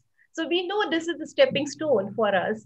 And that is because of the consistent and overwhelming response that we get from Goan pharmacists. Every time we have collaborated with Pfizer or Abbott, we have tried out that new program in Goa, and it has been always a success. So thank you very much. And I'm sure you will love this program. Regarding the community pharmacy division, Raj has already told you. And we have been working through community pharmacy division for last maybe 15 years or more than that, actually 18 years. And I see a lot of challenges and a lot of potential and a lot of opportunities coming up all the time. Now, in recent times, maybe the threat, Tilak told you about the SWOT analysis, really. So the threat has increased. There have been many competitions. I mean, a lot of competition from the online pharmacies, discounts, then automation coming in the pharmacy and the chain pharmacy. So this is all going to happen. The Western world has gone through all this and they have still survived. I don't think any technology or any discount can replace the human interaction that you all have with your patients. And the bonding that we can develop with our patient is only through the services that we can offer to the patient. And Tilak just now gave you a lot of examples, and he just not gave you the bookish examples, but he has been doing it in his pharmacy. And in Hindu pharmacy, also many of those services you have seen. So there is a lot of scope for our role in the public health. IPA has been always advocating for the larger role of pharmacist in public health. And now I see more and more opportunities because now with the COVID, we have proved our value in the healthcare and community pharmacy is shining ever than before. And that is because of the COVID and the way you all have worked. So salute to the work that you all frontliners have done in the COVID pandemic. Now, because I'm part of FIP, I can tell you FIP has been very supportive and very encouraging and looking at us that we would that we will improve our pharmacy practice, and they are extending all types of support to us to improve the pharmacy practices, right from the advocacy to the training to the policy matters. Everywhere FIP has extended its full support to IPA and to Indian pharmacists, because they really want to transform the pharmacy practice in India. And they don't want us to be seen as traders, shopkeepers, but they want us to see as healthcare providers. Recently, as you know, the COVID vaccine is coming. We all are talking about the COVID vaccine. And world over, maybe Tilak can also tell you, at least in 36 countries, pharmacists are also vaccinating the community. I mean, their role as vaccinator has been established in at least 36 countries. I'm conservating in telling you this number, but there are more than 36 countries, I'm sure, in the world where the community pharmacist has been injecting the vaccine to the community. Now, since the healthcare workers in India are much less, there is a wide gap in the requirement and what we have. I'm sure the pharmacists can play a vital role even in vaccination. I know there is a struggle, there are challenges even on this path, but then definitely we can try. And FIP is also supporting us. IPA has written letters to the government, and government has issued a circular. In the list of potential vaccinators, they have mentioned the pharmacists. So we want to take this opportunity, and we really want to uh, improve and largen the role of the pharmacist in public health. And vaccination is, I think, one of the big opportunity for all of us, and we should we should try hard for it. And I promise you, if we take a first training program for vaccination, it will be for the Goan pharmacist, because we are sure that with Goan pharmacists, we are always successful, because the way you are working and the way you all have that cohesive environment in Goa, thanks to your leaders like Raj Vaidya, Ratnadeep, and many others. But you are all well connected, you're all enthusiastic, you're all curious. I can see many questions coming up from the audience. So Goa is the place where we will start training you for the vaccination. And I'm sure you will all be supportive. You will all be very much interested in it, and you will be coming forward and saying, yes, I want to be part of the vaccination team. So the bright future for us, with lot of struggle, but who doesn't have struggle? And there is, they always say that the journey of 1,000 miles starts with a single step. So we have taken the single step. You are all with us. We are all together. And I also want to say, Raj has already told you, come forward and join us. We want to expand our community pharmacy team, and I'm very glad this year we have expanded the team already. Raj showed you some slides, and Raj showed you the executive committee of CPD. But I'm very glad to tell you that we have some more experts with us already, and they are the ones who are talking to you as speakers today. So we have already enlarged our CPD team, and we are very welcoming of all of you, those who have special interest, who want to contribute to the profession through the platform of IPA. And we will work shoulder to shoulder with all of you. And so you're most welcome to join IPA. You're always most welcome to join the community pharmacy division with all of us. And thank you again to all of you for your enthusiastic participation. Thank you all my dear expert colleagues who are giving this session today. Thank you, Raj, and all the organizers today. And wish you, I'm sure the program is going to be very inspiring and interesting for all of you. And I'm sure we will be able to take question answers at the end. Thank you very much, and wish you a very happy new year in advance. Merry Christmas. Thank you, Manjari. Over to you. Thank you for your leadership as well as encouragement. We're very happy to have the opportunity to listen to you. We now move on to the next speaker. It's Professor Sunita Srinivas. She's a B.Pharm, M.Pharm, and a PhD from Rajiv Gandhi University. She has done a PhD in pharmacy practice. She has served as a Deputy Director of Medicines Information Center at the Karnataka State Pharmacy Council for many years. And through that, she has also initiated projects with the Department of Health under the India WHO Essential Medicines Program. And later on, she has worked as an associate professor and professor at the Pharmacy Practice Division of the Rhodes University Faculty of Pharmacy, that is in South Africa. And in 2017, after serving for around 12 to 14 years in South Africa, she has come back. Now she's based in Mysore. She has also been very active and has a small stint at WHO Geneva. Her passion is rational use of medicines and also antimicrobial resistance. She's now a member of the special interest group of IPA CPD, and we are very happy to have her and her huge experience.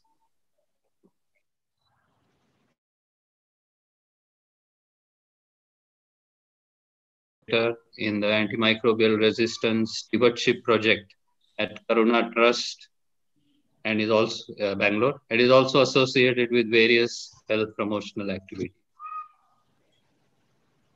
Has been a very friend of ours for 2 or 3 decades now, and she has a rich experience to back her.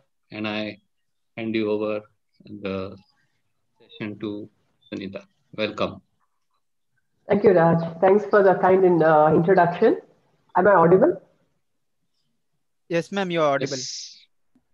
Thank you. So thank you so much. And what is wonderful about talking today is taking it from where Manjari left it. She said Goa is the place. I really think so too. Goa is not just a place for a wonderful vacation and all the happy memories I carry about Goa and all the friends I have in Goa, but it's also the place to start something like this, where we are moving forward in order to take the big strides that we need to be taking as a group.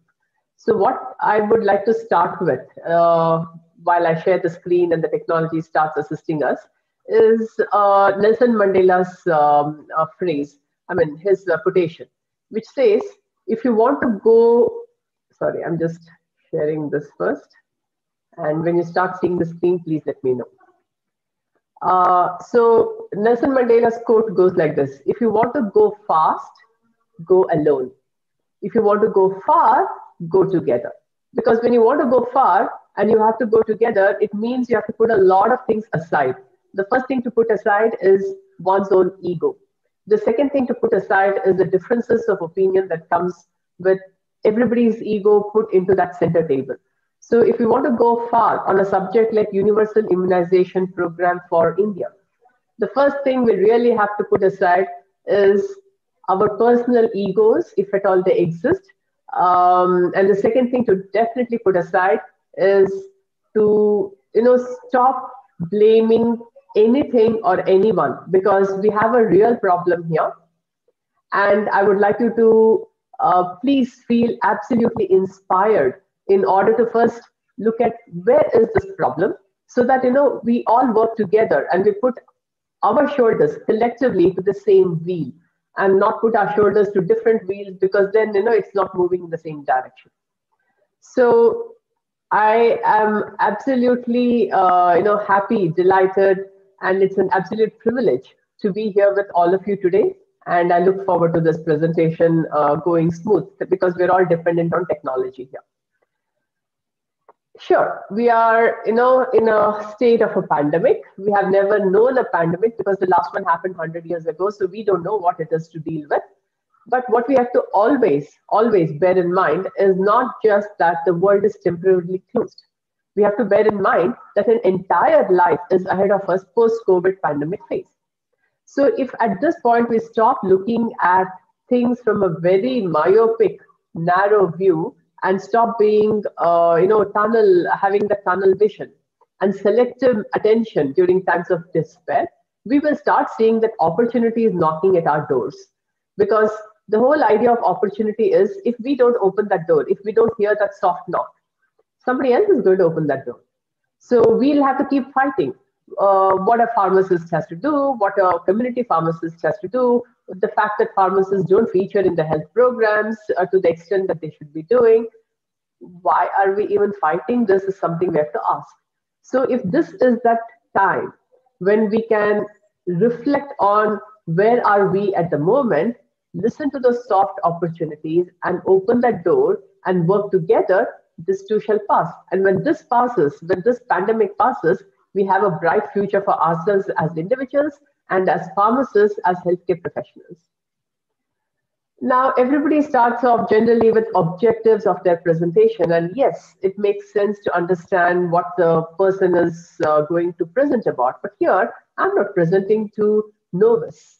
I'm not presenting to people who need to understand. I'm not presenting to students in a classroom. I'm presenting to people who are professionals.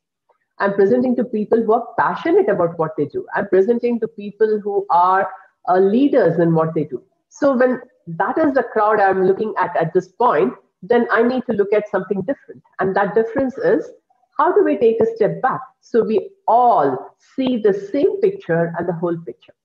Now, first of all, to see that same picture and whole picture, not only do we have to step back, but we also want to go forward. So to do that, we have to ask the right questions, because that will lead us to where we need to go. So I am not going to just take that vertical slice of the cake and start off in the slide 1 to say, what is the universal immunization program? What are our problems? What are the solutions? I'm not the expert.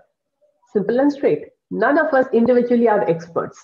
We all have different experiences. And collectively, we need to be going together. It's not that I alone can make a difference or you alone can make a difference. We have to remember, we are not Gandhis or Barack Obamas or people. We are in a different category. It doesn't make us any less. We are not less of a hero. We're just the everyday hero and the heroines. But the whole idea is, how do we go together? How do we hold hands and go together so that we know where we are heading? So I will want us to take a horizontal slice of this cake and not just a vertical slice of this cake. So I want us to look at, where are we in terms of health in this country? Because before we talk about vaccination and preventable diseases, we need to know, where are we in terms of health in this country? Where are we in terms of vaccination in this country? Most important is, let us ask ourselves the tough question. How are we managing to continue to fail with the vaccination coverage? This is not a program that started 2 weeks ago or 2 decades ago. Why are we constantly failing? What is wrong with us? So let us ask that difficult question to ourselves. Whose problem is it now? Can we just continue putting one index finger and blaming government, other healthcare professionals, politics in our profession? No, there are 3 fingers pointing at each of one of us and saying, wake up. It's time to wake up. What is our role to move forward with the vaccination program in this country, especially during a pandemic, when the whole world is going ahead? Like Manjari mentioned, about 36 countries with pharmacists are frontline in being vaccinators as well. And where are we? We are still debating about, what do we need to be doing different, better? No, it's time to do different and better in a much more dignified manner.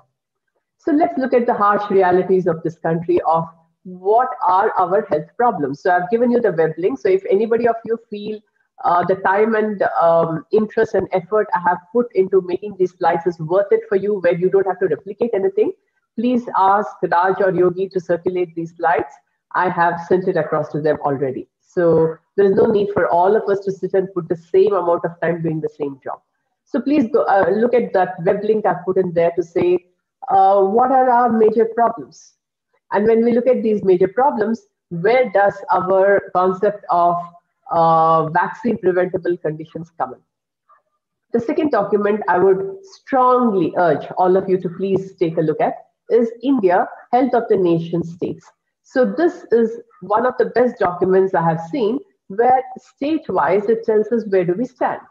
And now that I'm talking to all the wonderful colleagues from Goa, I would like to talk a little bit more about Goa. So let's take a look at the difference between 1990 and 2016. So in 1990, our life expectancy in Goa for the females was 69.2 years, and for the males is 66.1 years. Now in 2016, it has increased. It has gone up to 78.4 for the females and 73 years for the males. So sure, the life expectancy has gone up. But the question we need to ask ourselves, as pharmacists, as healthcare professionals is, have we just increased those years, or are we actively aging? Are we aging actively? First thing. Secondly, if we're not aging actively and our diseases have gone up, then what's going to go wrong even further with the quality of life that we're going to have? So that's the first question we need to ask ourselves, because the minute we ask ourselves that question, I would like you to visualize that door which said opportunity, and there is a knock there. I want you to visualize that, please. Secondly, where are we with the under 5 mortality rate? How has it changed from 1990 to 2016 in India and in Goa? So if you look at the line at the top with the red and the yellow marking, that's for India and the way our infant mortality has been reducing in India. It's not where it's supposed to be, but that's where we are. But if you look at Goa, you're doing way better. So this is why Manjari keeps saying Goa is the place. Yes, accepted, agreed. Goa is the place. So look at the wonderful way in which you're bringing it down, and it is at 13.5 in your place. So that's absolutely nice to smile about and keep working even further. Now let's take a look at where are the most deaths happening in the different age groups in 2016. So if you look at the first pie chart, that is for 0 to 14-year-old kids.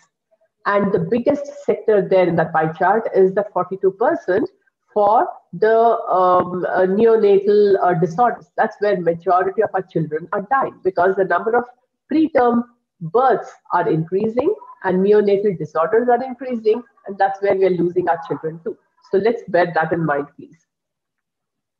The next one I would like us to look at is, where are we in Goa in terms of the death and disability across age groups? So if you look at the under 5, you're looking at the one which is red at the top is to do with the communicable maternal, neonatal, and nutritional diseases. So that's extremely high in children below 5 years. Now, of course, we have combined all of it there. So we are also talking about maternal and nutritional along with neonatal and communicable. Now, if you look across the zone, you can see that what is turning out here is the blue section. What is the blue section? Non-communicable disease. And if we have to pay attention and listen to what Tilak was talking to us about, how do we improve the quality of life of diabetic patients? That is where you should be hearing that knock on your door as an opportunity. Because if this is where we are in Goa with respect to non-communicable diseases, then there is no dearth of space or opportunity for you to be contributing as a healthcare professional. So this is something I wanted to project here. The next one I wanted us to do, to take a look is, just checking, are you all able to still hear me? Yes, ma'am, we can hear you. Are you all able to hear me? Yeah. Okay, thank you. Right. So now what I would like us to do here is take a look at the difference between where you're doing extremely well in Goa versus, let's take Bihar, for example, where our health indicators are what they are. And it doesn't mean we just, again, bring up our index finger and, as experts point out, it's about looking at the 3 fingers that point to each one of us and say, where are we going wrong for what is happening in Bihar? Why is it that in central India, we don't seem to get it right? Whereas in peninsular India, we seem to be getting certain things right. What are we doing different? What are we doing better? How are we able to manage it? And therefore, have that put out there. So take a look at Bihar on the left and Goa on the right. First of all, on the axis there, for Bihar, it is 0 to 20, and 25 is where it has gone up. For Goa, it was 0 to 10, where if you see it is 2.5, 5, 7.5, and 10. So that is where, the charts may look similar, but you'll also have to look at the numbers on the axis. And take a look at what is happening with their under 5 children. And, when nutrition issue is very high, when the neonatal deaths are very high, when premature births are very high, that is where we lose our children. And so this is where we are at the 2 states. Now let's get back to Goa again. For every slide, I've given you the source from where that information has been picked up. So you don't have to look further down. Now, what has been happening in Goa between 1990 and 2016? So if you look at what was the number one problem in 1990, it was malnutrition. The second was air pollution. Third was wash. Wash is to do with unsafe water, sanitation, and hand washing. And the next one was dietary risk. Now, where are we in 2016? First one is high blood pressure. Second one is dietary risk. Third one is to do with diabetes. Fourth is malnutrition. So this is where we have changed our entire transition of diseases, and we have increased our non-communicable diseases. So all of which gives you absolute space for opportunities. Manjari was talking to us about FIP and what we should be aware. In September 2020, FIP has introduced these FIP development goals. And Goan pharmacists, you being the leaders in the country, please take a look at this. I strongly urge you to please take a look at this, because today we are on the 27th of December. It's a 9. If you look at what I'm going to be talking about, it is the 18th goal, which is again a 9, which is access to medicines, devices, and services. So vaccines will definitely be a part of that. So loads of 9, and 9 being my lucky number, I'm the happiest person here. Right. Next, I would like you to also keep in mind the consistent mirroring that should be happening in your brain with respect to the Sustainable Development Goals, especially the SDG 3, which is to do with the health, and the FIP development goals that we need to be working towards for our progress. Now, I'm still with the health-related issues because I'm going to connect health to vaccines in just a minute now. Now we are coming to Sustainable Development Goal India Index. So if you look at what is happening here, it's talking about the social, economic, and environmental status of the country. And I've given you the URL as to where you would find it.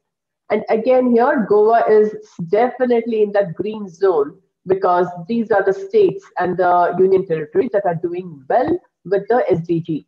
Doing well does not mean we have finished everything. It's done and dusted, there's nothing more to do. It just means it is relative in nature. Compared to the central Indian part of India, the peninsular India, as usual, is performing better. So that is what it also proves all over again. Now we get to the vaccination. Before we get to the vaccination, let's look at what are the other factors that need to be borne in mind. 34 points, this is all from the SDG index dashboard. So 34.7% children aged under 5 in India are stunted. These are our future generation. 34.7% of them are stunted, and this is not a joke. Sometimes, we have to hang our heads in shame before we have any space for arrogance. I don't know where the arrogance comes from, if at all it is there, or the ego comes from, when this is the real state of affairs in our country. We have a role in this, one way or the other, and we have a role in solving this one way or the other. So more than 1/3 of our children in this country are stunted. These are the next generation leaders. These are the next generation parents. Where are we heading with this kind of a number? 50.3% of pregnant women aged between 15 to 49 years are anemic. If the mother is anemic, what are we expecting to happen with the maternal mortality rate? It can't surely start decreasing. Now let's look at our maternal mortality ratio. It is 122. Let's look at children, aged under 5 that die. It is 50 for every 1,000 live births. Now, most important, we're looking at physicians, nurses, and midwives per every 10,000 population is 38. Why are pharmacists not being counted here? If we are not being counted, what is wrong with us? So I'm going to keep asking that question. It's a collective question. It's not about pointing one index finger at somebody because 3 are pointed at each one of us. What is wrong with us? If midwives also get counted, but pharmacists are not getting counted in that health professional ratio. Okay, now I'm finally getting into my topic, which is immunization. What is also wrong with us, if between the ages of 0 and 5 of children, our immunization cover is only 59.2%. This is not a program that started 2 weeks ago. It's not a program that started 2 decades ago, like I said at the beginning. We have been carrying on with this for decades, and our immunization cover is only 59.2. Something is terribly wrong here, and it can't continue like this. There is a way this has to stop. And it only stops with the collective vision that we're going to have by contributing as pharmacists to this problem solving.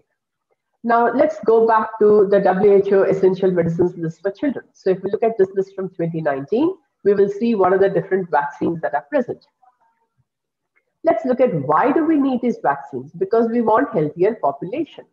We want the universal health coverage to be met because we want to look at what are the vaccine preventable conditions, which are the respiratory infections, diarrheal diseases, vector-borne diseases, viral diseases, influenza, etc., for which we have these vaccinations.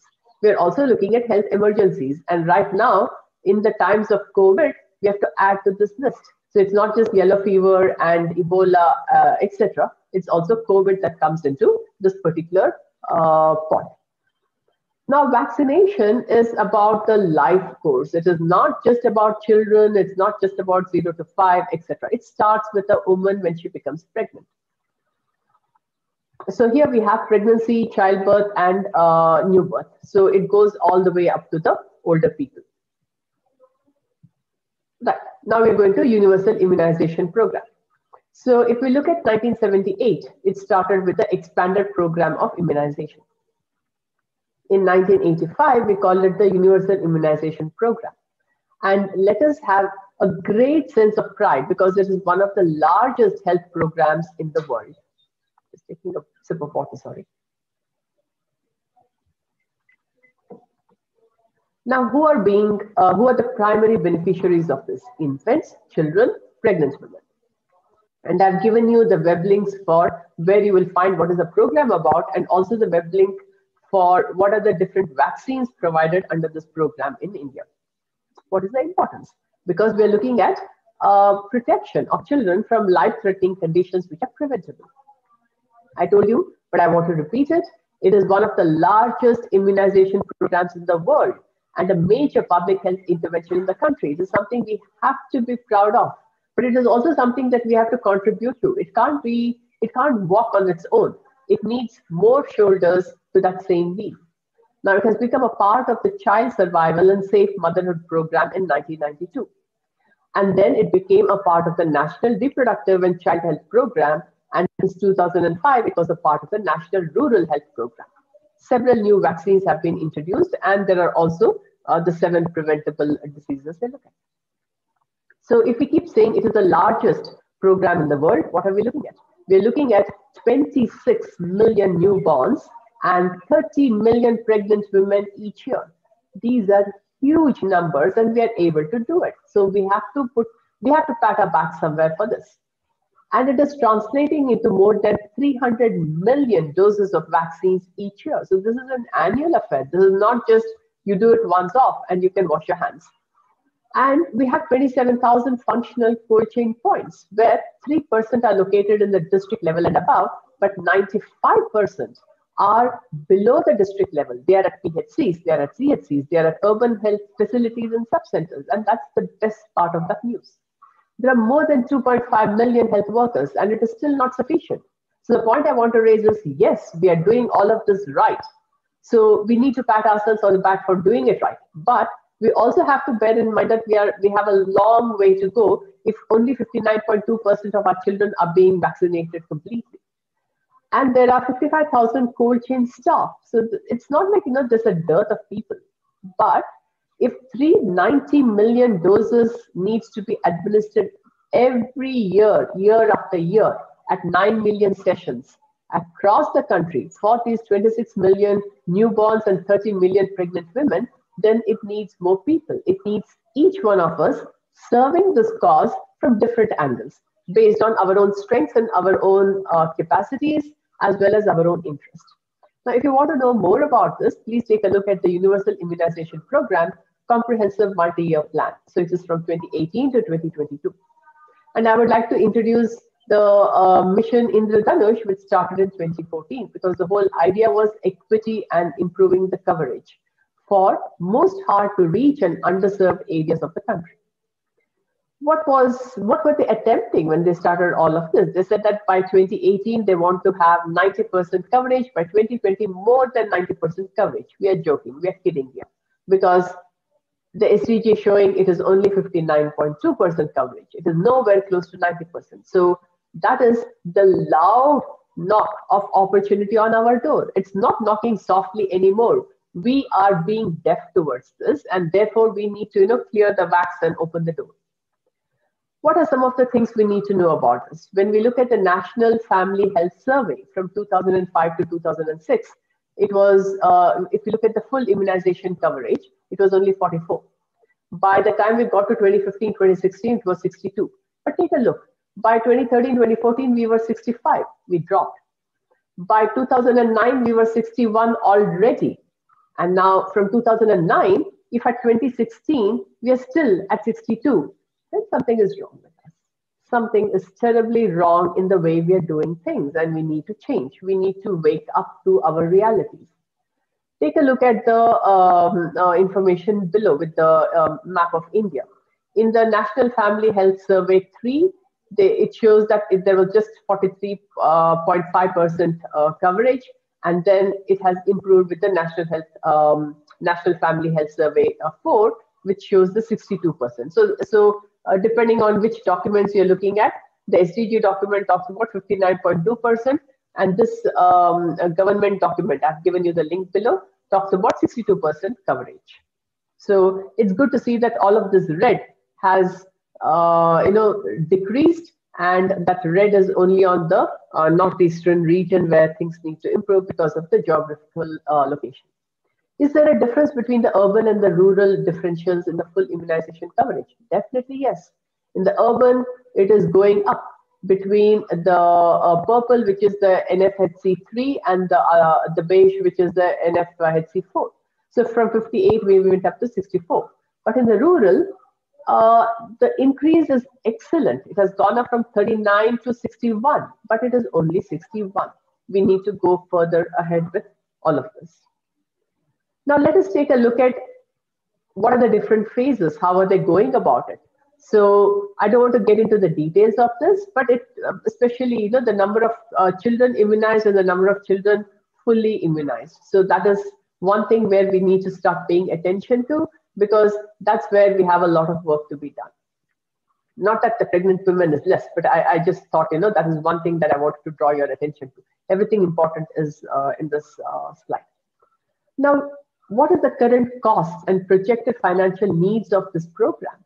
So what it talks about is, that we are spending a lot of money. Where are we spending the money? It is on the immunization personnel, the vaccines, the injectable supplies, the transportation, the training programs that happen, the social mobilization that is still not as effective as it needs to be, advocacy, communication activities. This is where we all have a role to play. Advocacy and communication activities, if we can start pushing for that, and I will tell you, even in my last slide, why do we need to take that up a lot more? The disease surveillance, program management, maintenance of the cold chain, and the capital cost.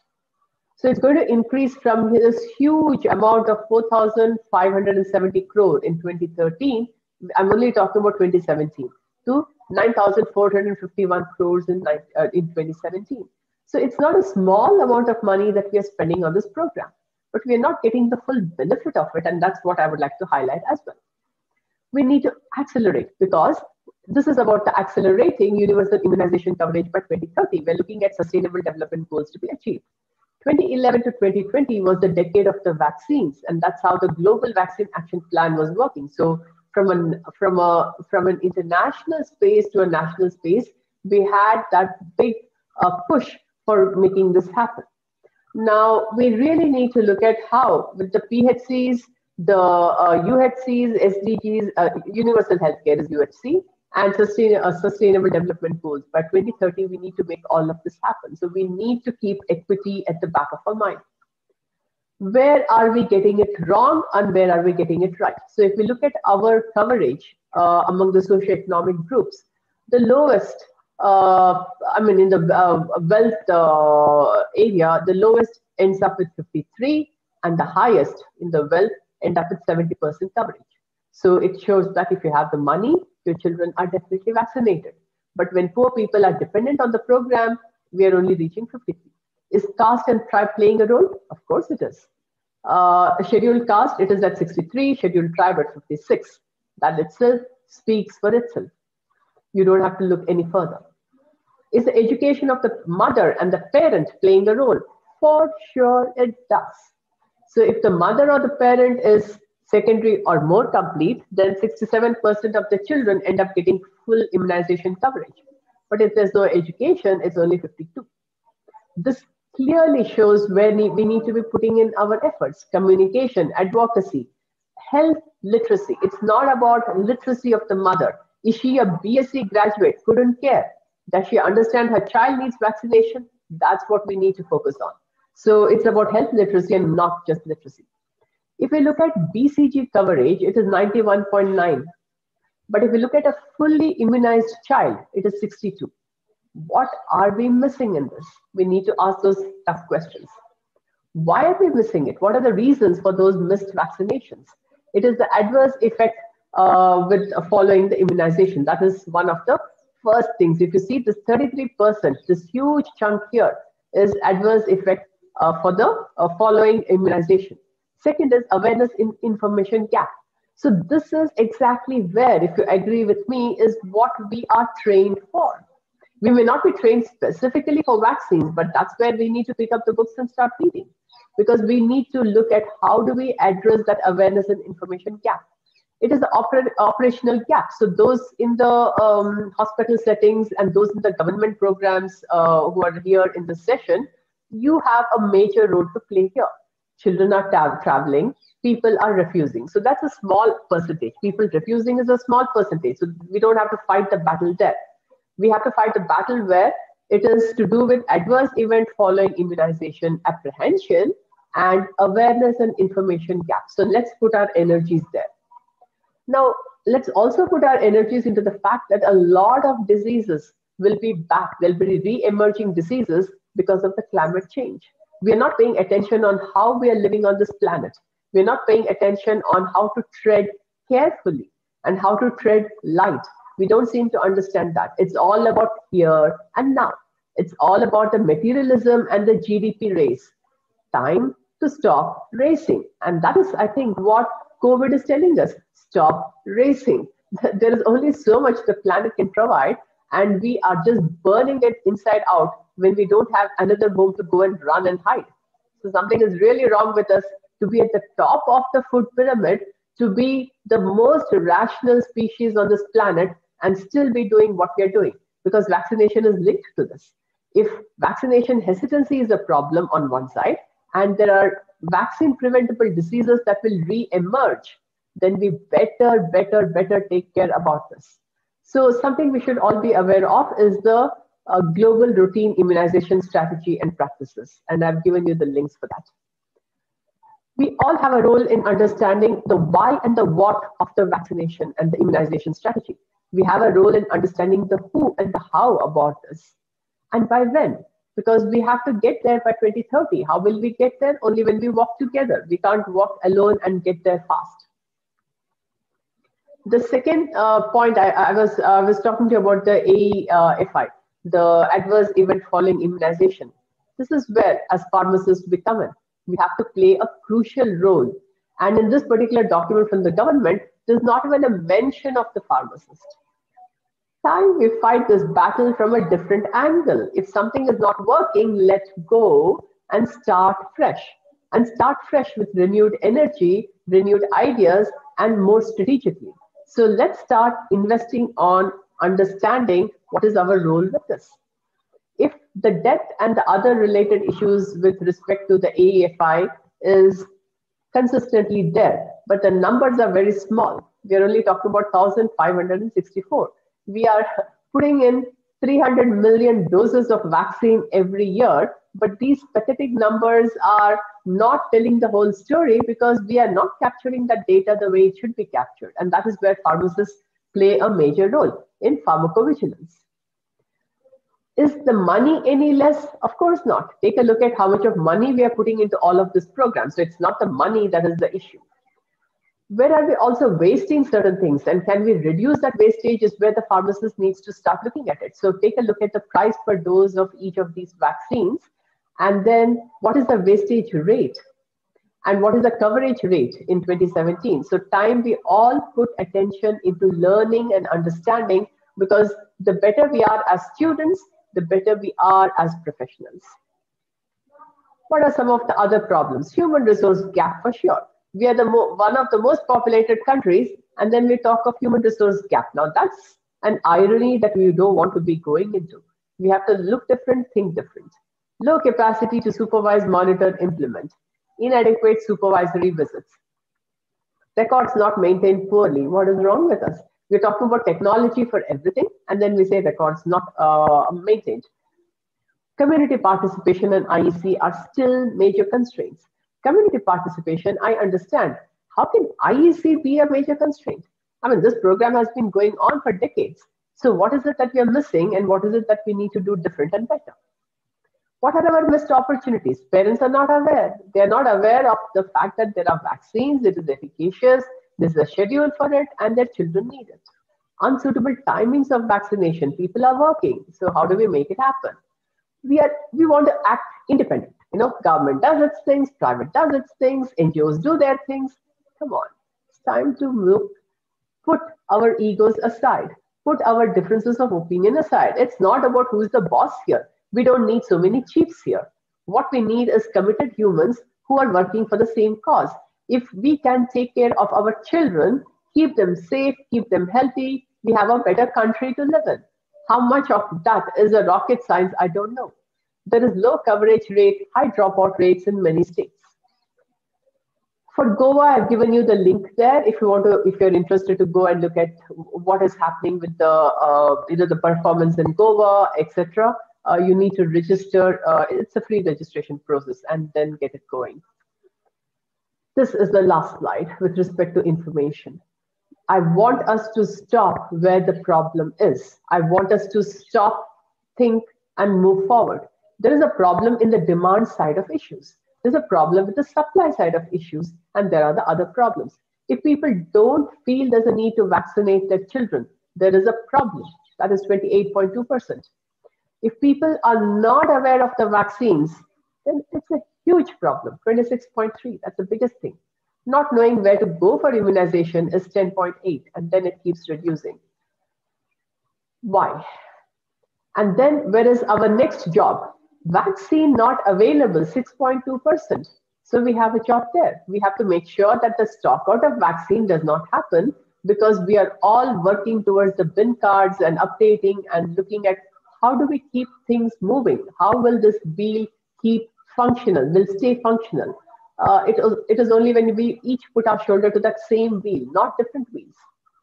So with that, the information bit is done, but two things I would like to leave you with is the motivation and the inspiration. Stay home, stay safe, yes, but stay inspired. Stay inspired, because every day if we wake up just to do the same that we did yesterday, then something is wrong with us. If we know how we took care of yesterday, most part of our brain should not be focused on what we had to do yesterday and we still have to do today. Most part of the brain should focus on what is yet to be done.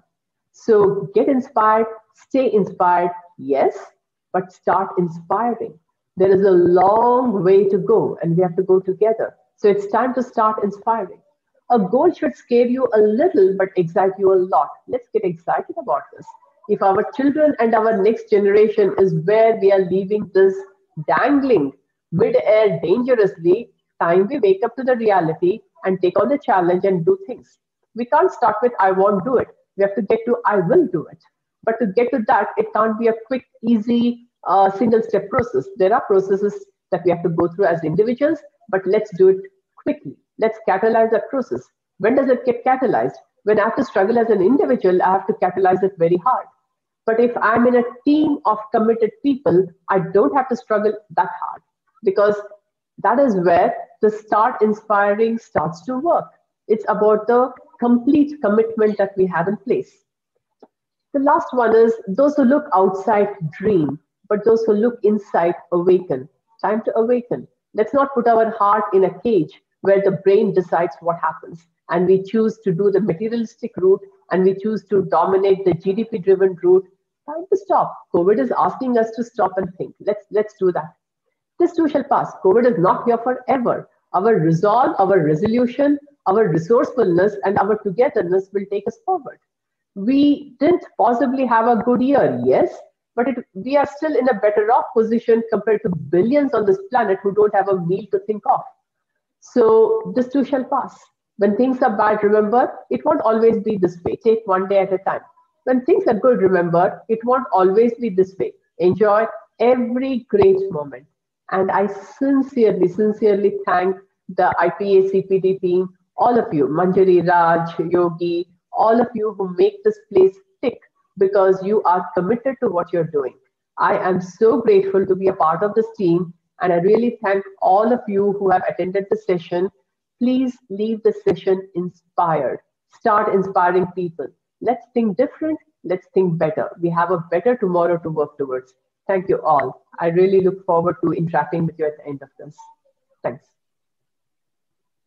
Thank you, Sunita, for exhaustively taking us into the immunization, health issues, and strongly urging us to take our role seriously one day at a time, but at the same time, do it quickly. Thank you very much.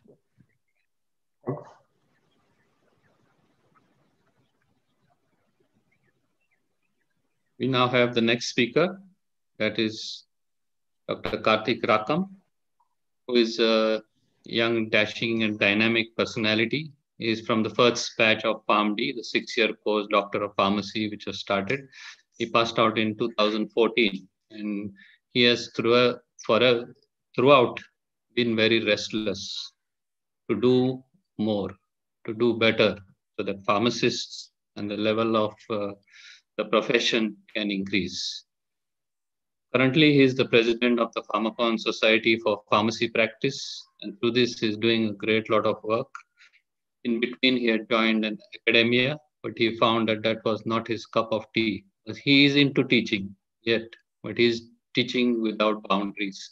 He has taken hundreds of sessions for PharmD students all across the country. He is well linked to PharmD students across the country, and he is an inspiration not only to those students, but also to us, because his drive is an inspiration to me also. He's also the medical advisor of Health Cloud AI and also of GEO, Clinical Pharmacy and Pharmaceutical Care Initiative, which is started by IIT graduates who have US returns. The focus is on how clinical pharmacy or the benefits of pharmacists can reach out to the uh, poorest as well as those in real need of it. So he is pioneering clinical pharmacy in our country, and hats off to him for taking this step and his consistent passion. He is also a very active member of IPA CPD as a special interest group member. And we now look forward to hear from Karthik on drug-induced nephrotoxicity. Over to you, Karthik. Yeah, thank you, sir. So can you hear me? Yes, share your, Is the audio clear? Yeah. share your screen. Okay.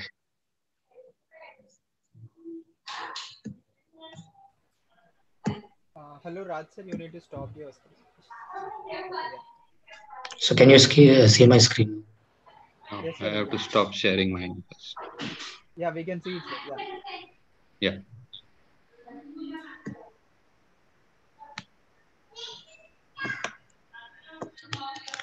Yeah, I would like to start my thank by uh, thanking all the community pharmacists because I personally have an health issue and I have been using medications more than.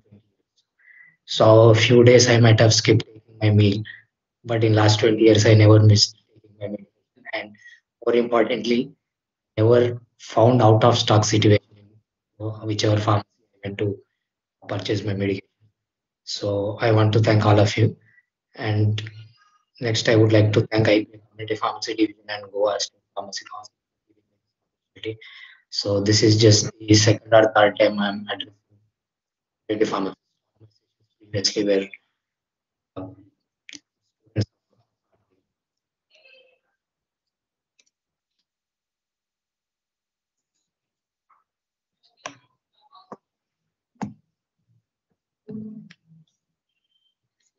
So yeah, and most of you might already be aware of certain points which I am going to discuss. This can be a refresher for you. All the points. My goal of this presentation is to make you aware of few drugs as nephrotoxicity. Later, when you discuss the drugs, this should pop up in your mind saying this drug might cause nephrotoxicity or not necessarily nephrotoxicity, any other and you should aware and alert the patients certain measures that they can avoid. Generally, when I talk to students, I say, let's say a patient has diabetes, goes to a hospital, diabetes gets complicated, he dies of his disease. His soul will rest in peace because at least he died because of his disease. But if we give him an insulin or some medication, it an overdose and leads to his death. Definitely, his soul will not rest in peace. He did not die of his disease, but he died because of an intervention which you have given. More importantly, that could have been prevented. There are a lot of studies which show preventable reasons causing lakhs of deaths every year across the world. Yeah, we don't have much stats, but I have seen many cases where a lot of deaths could have been prevented if someone was alert and paid little attention. So it's not always about knowledge. Most of the times it is about presence of mind and some basic knowledge. So today I will be talking about drug-induced toxicity. Why we should be talking about that is a lot of drugs can cause it and most available over the counter. There has been increased incidence of drug-induced toxicity in few years.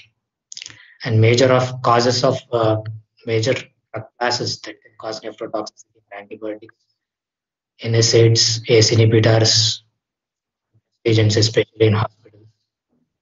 And Tilak sir was actually pointing out to few stats about a lot of patients with hypertension inhibitor, a lot of patients with many other conditions where they take one of the most common used OTC medication.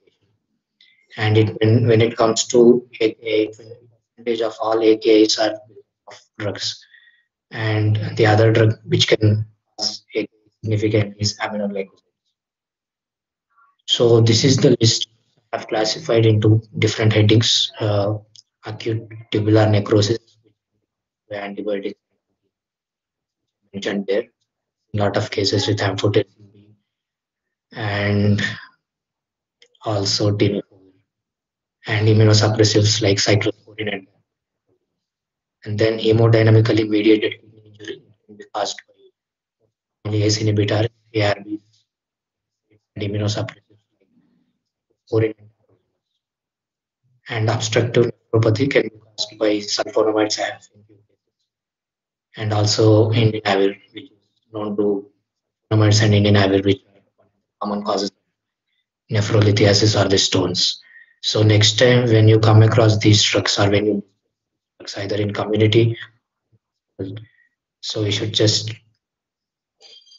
these drugs might cause toxicity and you should the ways to prevent them. The drugs which can cause toxicity, lithium, NSAID, cox inhibitor, antibiotics, ciprofloxacin, PPIs, most commonly used. So generally, when I talk to students, I say when you go to a doctor, without even looking at you, not commenting on them, they write a proton pump inhibitor, an antibiotic, a vitamin supplement, and then they will ask you what is your problem. It means first three might not be for your problem. These are most commonly used every prescription you see.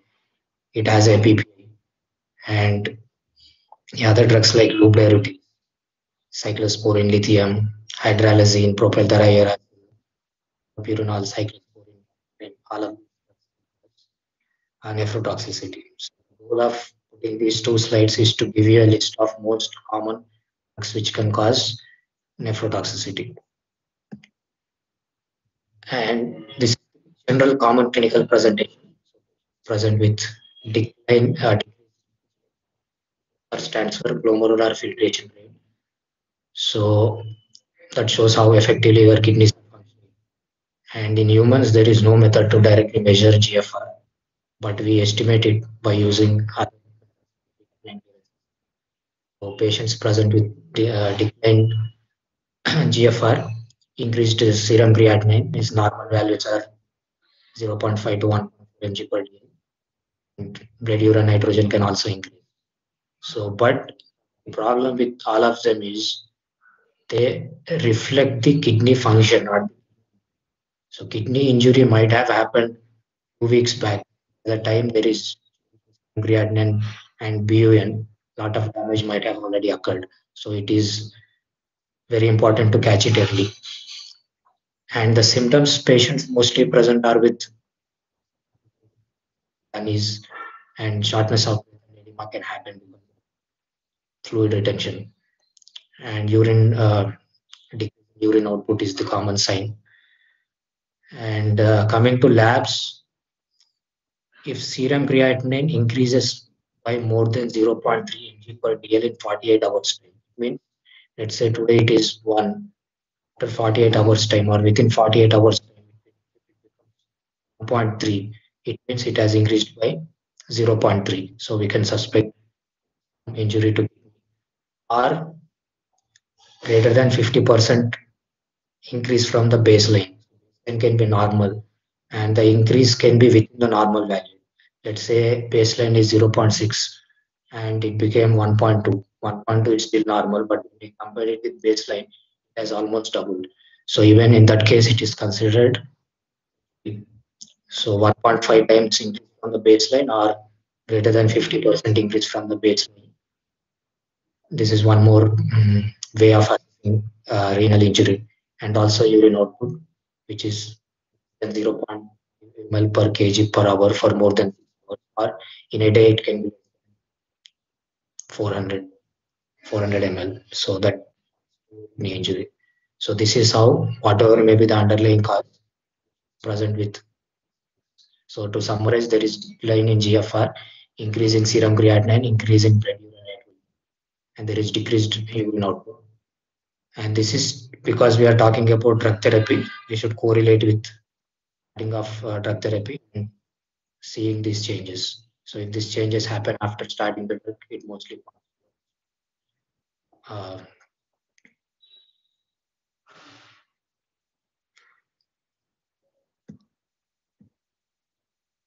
drug-induced causes. Sorry. So what are the consequences of nephrotoxicity? Most of the time it is reversible, but fortunately sometimes it can go or ESRD. So I have seen at least 20-30 patients during my posting in dialysis in my 5th year PharmD, and few of the cases were due to NSAID abuse, and that too in children. So that was very unfortunate.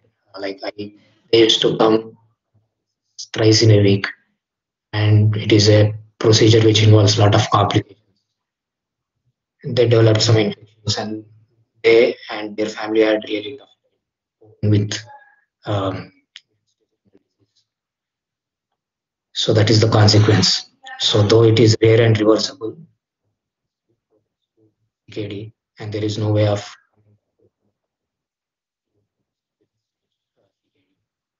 And the other consequences numbers show if serum creatinine increases by more than 0.5 mg per, irrespective of all other risk factors, there is 6.5 times increase of death, and there is at least 3.5 day increase in length of hospitalization.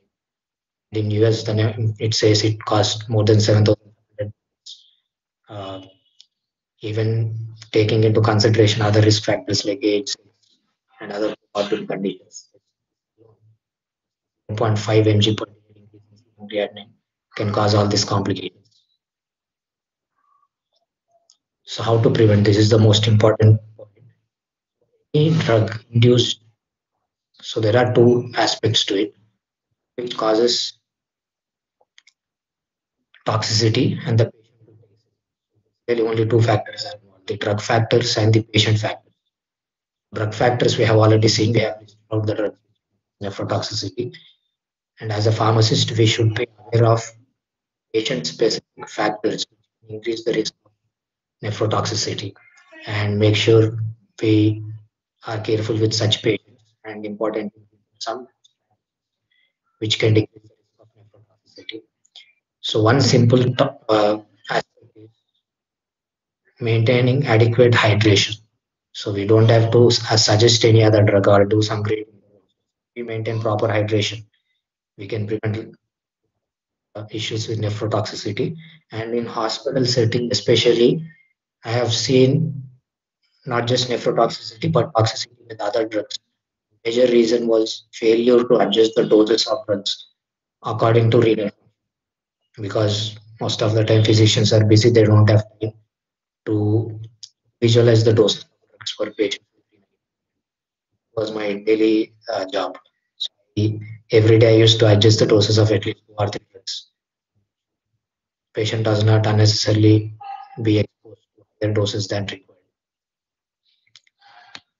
Now we will talk about. I will not talk about all the classes of drugs which can cause nephrotoxicity, but I'll be talking important drugs. Most important ones are aminoglycosides. Examples are gentamicin, amic acid, and over if let's say if 100 patients take amic acid, any aminoglycoside antibiotic out of that, it's 10 to 25 nephrotoxin in and this is seen 5 to 10 days after initiation of therapy. And how can we notice it? By monitoring serum creatinine and blood urine nitrogen progressively rise. And the other common sign is a decreased urine output. Sometimes can also show blood in urine and protein. And the mechanism is not really important to know. Acute causing cell important. Whenever you dispense an aminoglycoside, so it is important to have any of these. It just takes a minute to ask them if they have pre-existing kidney disease or diabetes, or if they are elderly, their nutritional status, hypoalbuminemia, any liver disease, and most importantly, if they are dehydrated and any electrolyte abnormalities and magnesium deficiencies. So all these factors increase the risk of developing nephrotoxicity with aminoglycosides. I will try to give you examples. In patients, actually, have very less exposure. I've seen patients developing ADRs with drugs like amphotericin B.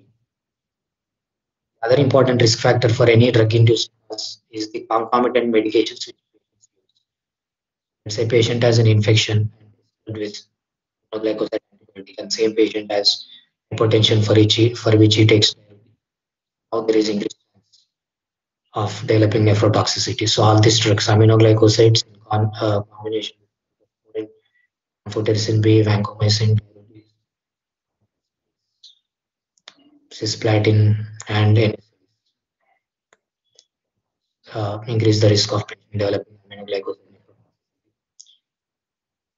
And other important thing is prolonged therapy, especially in my hospital days. Whenever doctor writes an antibiotic in prescription, simple thing I used to do was note down the start date and keep a count on number of days. And after the duration of therapy is over, so I used to alert the doctor, sir, therapy is over, let's stop it.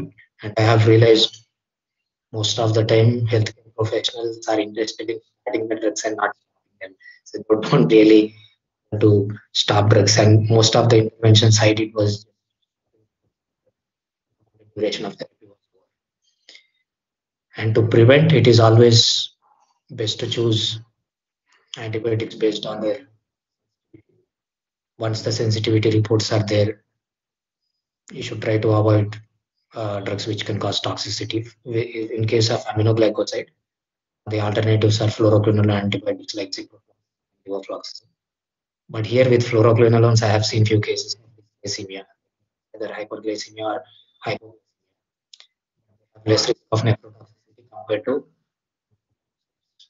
and as we have seen, dehydration is the most important risk factor. So, one simple intervention can be to avoid volume depletion and the total dose of aminoglycoside is within the acceptable limits. to avoid concomitant nephrotoxic drugs. And there are some other strategies which can decrease the risk. Once daily dosing versus aminoglycosides fall into a class of antibiotics called dependent antibiotics. They work well, achieve high concentration. You don't have to maintain the tight concentration towards the day, throughout the day. So it is best to give all dose at once. So kidneys are exposed to high doses only for limited phase where you give all dose at once, and that is shown to decrease the nephrotoxicity. Regimens can be preferred over multiple daily dosing regimens.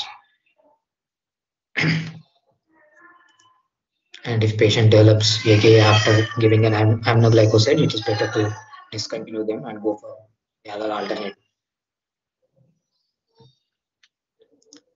Next important classes of drugs which are widely used and can cause ACE inhibitors and ARBs, which are the preferred drugs for hypertension. Almost every patient who comes to hospital, at least inpatients, and most of the patients in the community, they have either hypertension or diabetes, and most of them might be using ACE inhibitors, ARBs. So in heart failure, actually, guidelines recommend ACE inhibitors preferred drug.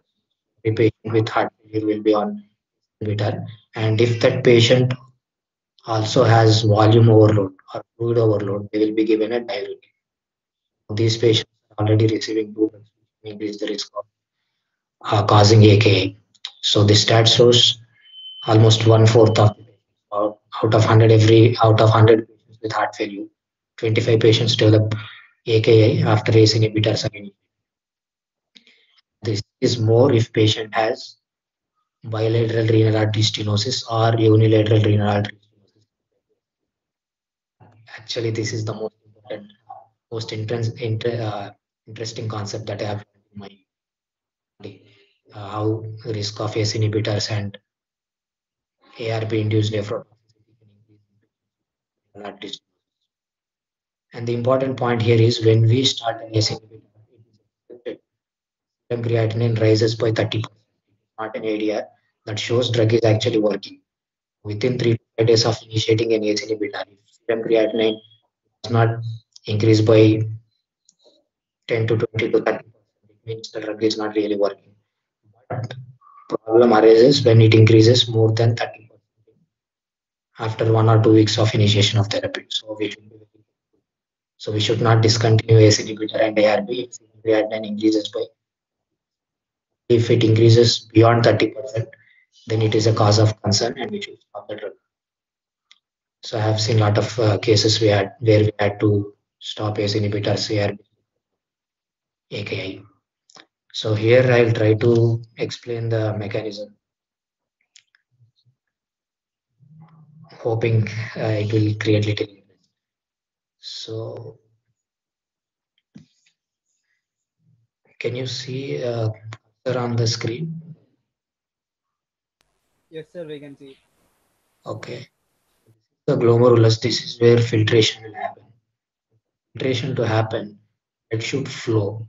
So blood flows to through afferent arteriole, AFFERENT, and it goes out through. So when blood comes through afferent arteriole into glomerulus, it exerts certain pressure, and that pressure will be the driving force for filtration.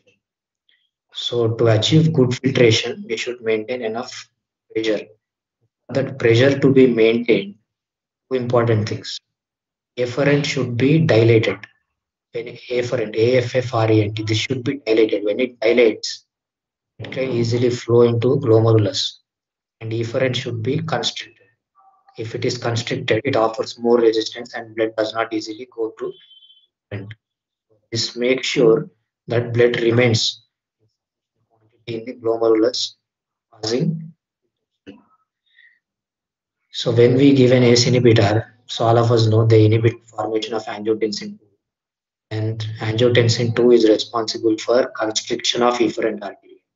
So once the effect is lost, and can get dilated, all the blood which comes to glomerulus can easily pass through efferent less blood is available in the glomerulus. Because less blood is available, it does not exert enough pressure and compromises filtration. How ACE inhibitors ARBs cause nephrotoxicity. And this will become really significant when there is a problem with renal blood flow. When renal blood flow is normal, then there is less risk. But in conditions like failure or dehydration, is reduced renal blood flow. Or when there is renal artery stenosis, there is decreased renal blood flow. When there is decreased renal blood flow, means less amount of blood is reaching glomerulus. So it is important to maintain whatever little amount of blood reaches glomerulus. It's important to maintain it there so that it exerts enough filtration. So, but in such situations, if you use an ACE inhibitor and ARB, efferent gets dilated and all the blood will go to glomerulus, or whatever little blood that comes to glomerulus will easily go through, compromising the filtration pressure, leading to renal failure. So these are the risk factors as we have seen. Once when renal blood flow is normal, we don't have to. Whenever, because of whatever reason, renal blood flow decreases. In such cases, ACE inhibitors and ARBs are contraindicated, and the conditions which can such thing are bilateral renal artery stenosis. It means there is some blockade in renal artery that reaching glomerulus is decreased. The patient has a solitary functioning kidney. If there is a stenosis to blood supply to that kidney, also compromise renal blood flow, increasing the risk of nephrotoxicity. And all the conditions which the effective arterial blood volume, dehydration, excess use of diuretics causing volume depletion, and ascites where all the fluid moves from.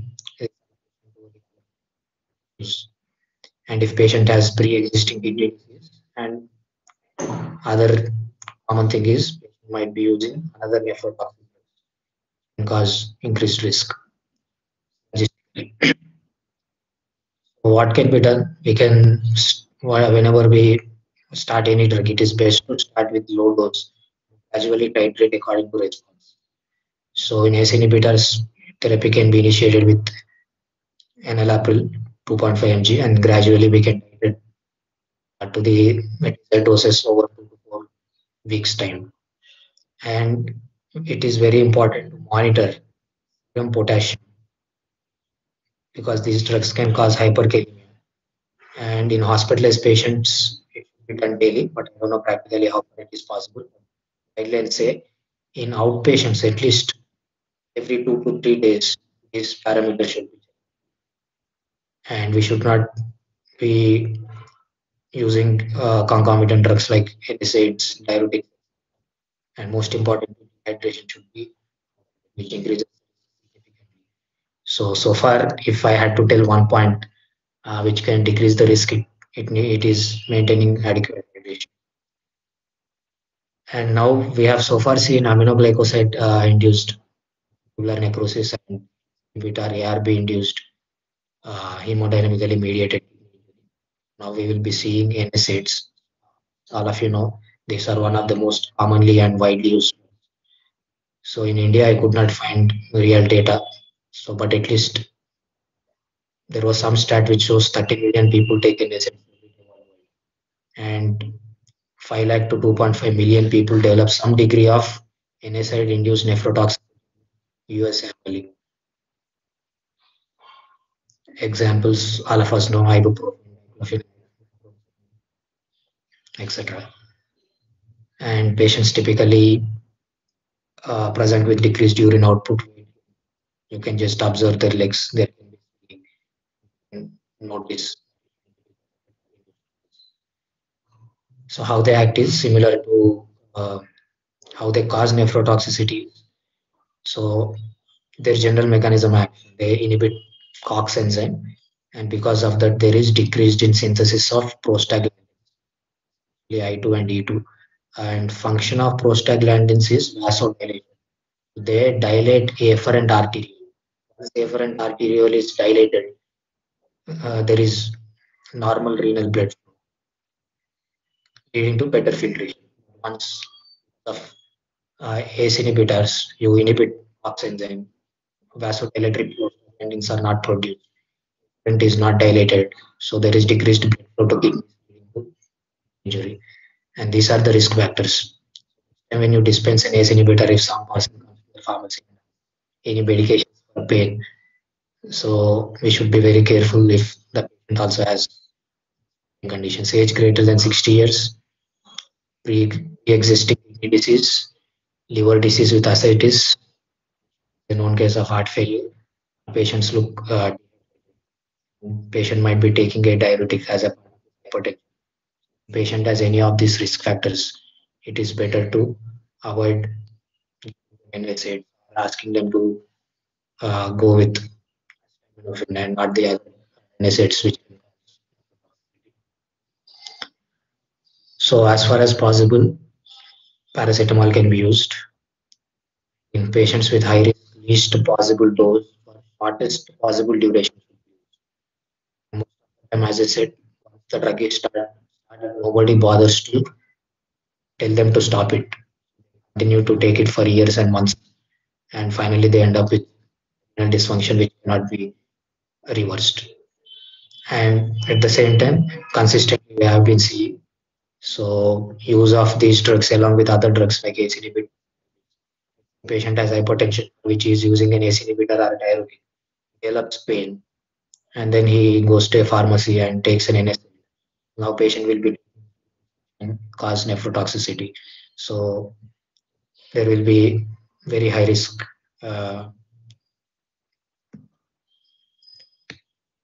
Here, all of you will agree, pharmacy is not just a business but an opportunity to do every day. And there are more patients coming to a community pharmacy. You will be more patients every day than any number of patients seen in a hospital. We move towards life as a business. And so, as Sunita ma'am was telling, it is not just the responsibility of each and every one of us, and especially as a pharmacist, as responsible as any other healthcare professional, uh, to patient does not suffer because of drug induced causes. On the left, this is the feedback I got from. So most of the pharmacists think we go and they don't listen to the pharmacist. At least in my experience, that was not true. It depends on and the kind of knowledge we have. And if we are not looking to encroach their space, everybody will be happy to make us part of their team and contribute. So on the left, you can see this actually is a nephrologist and gold medal winner in internal medicine, or in his nephrology. So this is the statement at the down. So I want you young people prevent medical errors committed by good doctors. Even good doctors can commit errors, and it can be prevented by. Here he said young people, but he meant it. So these are few of my students who prevented a lot of errors. So I found interventions in every area that uh, you have shown. We can find out on different kind of errors, and one of those aspects was ADRs. One more feedback from another of my student. So calculating the doses and making sure the appropriate doses to. So these testimonials or these feedbacks are just to tell you what's happened. Be prevented. All it needs is written knowledge, importantly, presence of mind. And on the left again, I'm telling this feedback is from a leading nephrologist from Hyderabad. So, so we are as responsible as doctors and any other person. Patients get the best out of their medications. And so for an error to reach patient, from toxic to be seen, it passes through multiple. But in community pharmacy, the most important thing is before patients their medication, pharmacist will be the last person. So even if errors have happened at the prescriber level or at the uh, other levels, because you are the last person to see prevent it. before you, there might be that prescription might have gone through many hands. But it is finally you who will be dispensing the medication to patient, and you are the last person. Even if a lot of errors have happened behind you, but because you are the last person, if you are responsible, alert, then you stop those errors. So these are my references, and thanks for giving me the opportunity. I don't know what extent, but to summarize, it is important for you to make a list of all the drugs that, and when you come across the drugs, as I said, drug industry has only two things: drug factors, patient factors. You already know you are dispensing a drug.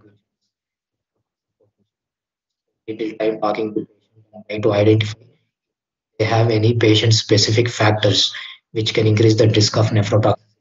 One patient specific factor which is common in every case we have seen dehydration and use of concomitant medication toxicity. So if we can identify and alert the patient, asking them to stop using drugs if they are not really required, be saving their kidneys. So as I said, I have seen a lot of during my post where because of long-term NSAID abuse, they ended up they had to suffer, and with them, their family had to suffer. So they were most days during my internship. So thanks, and that ends my presentation. I'll be happy to.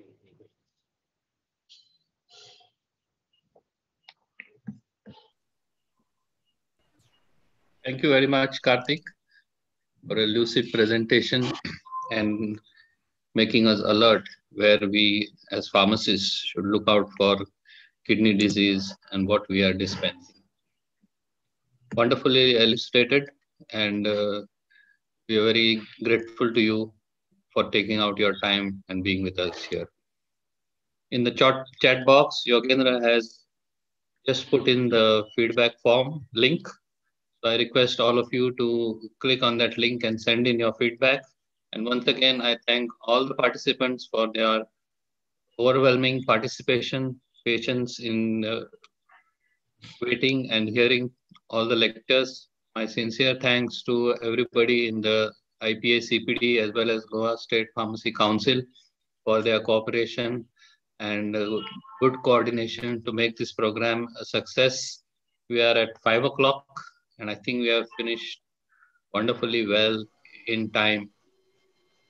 I would also like to thank the three speakers, Mr. Tilak, Sunita, and Dr. Karthik for their wonderful presentations, being here with us throughout, and their wonderful insights and guidance that they have given us. Thank you to all of you. See you again at the next CEP. And please do not forget to fill in the feedback form which has been posted in the chat box. If at all you don't get the feedback form link, please WhatsApp one of us and we will be happy to assist. Thank you. Have a good day.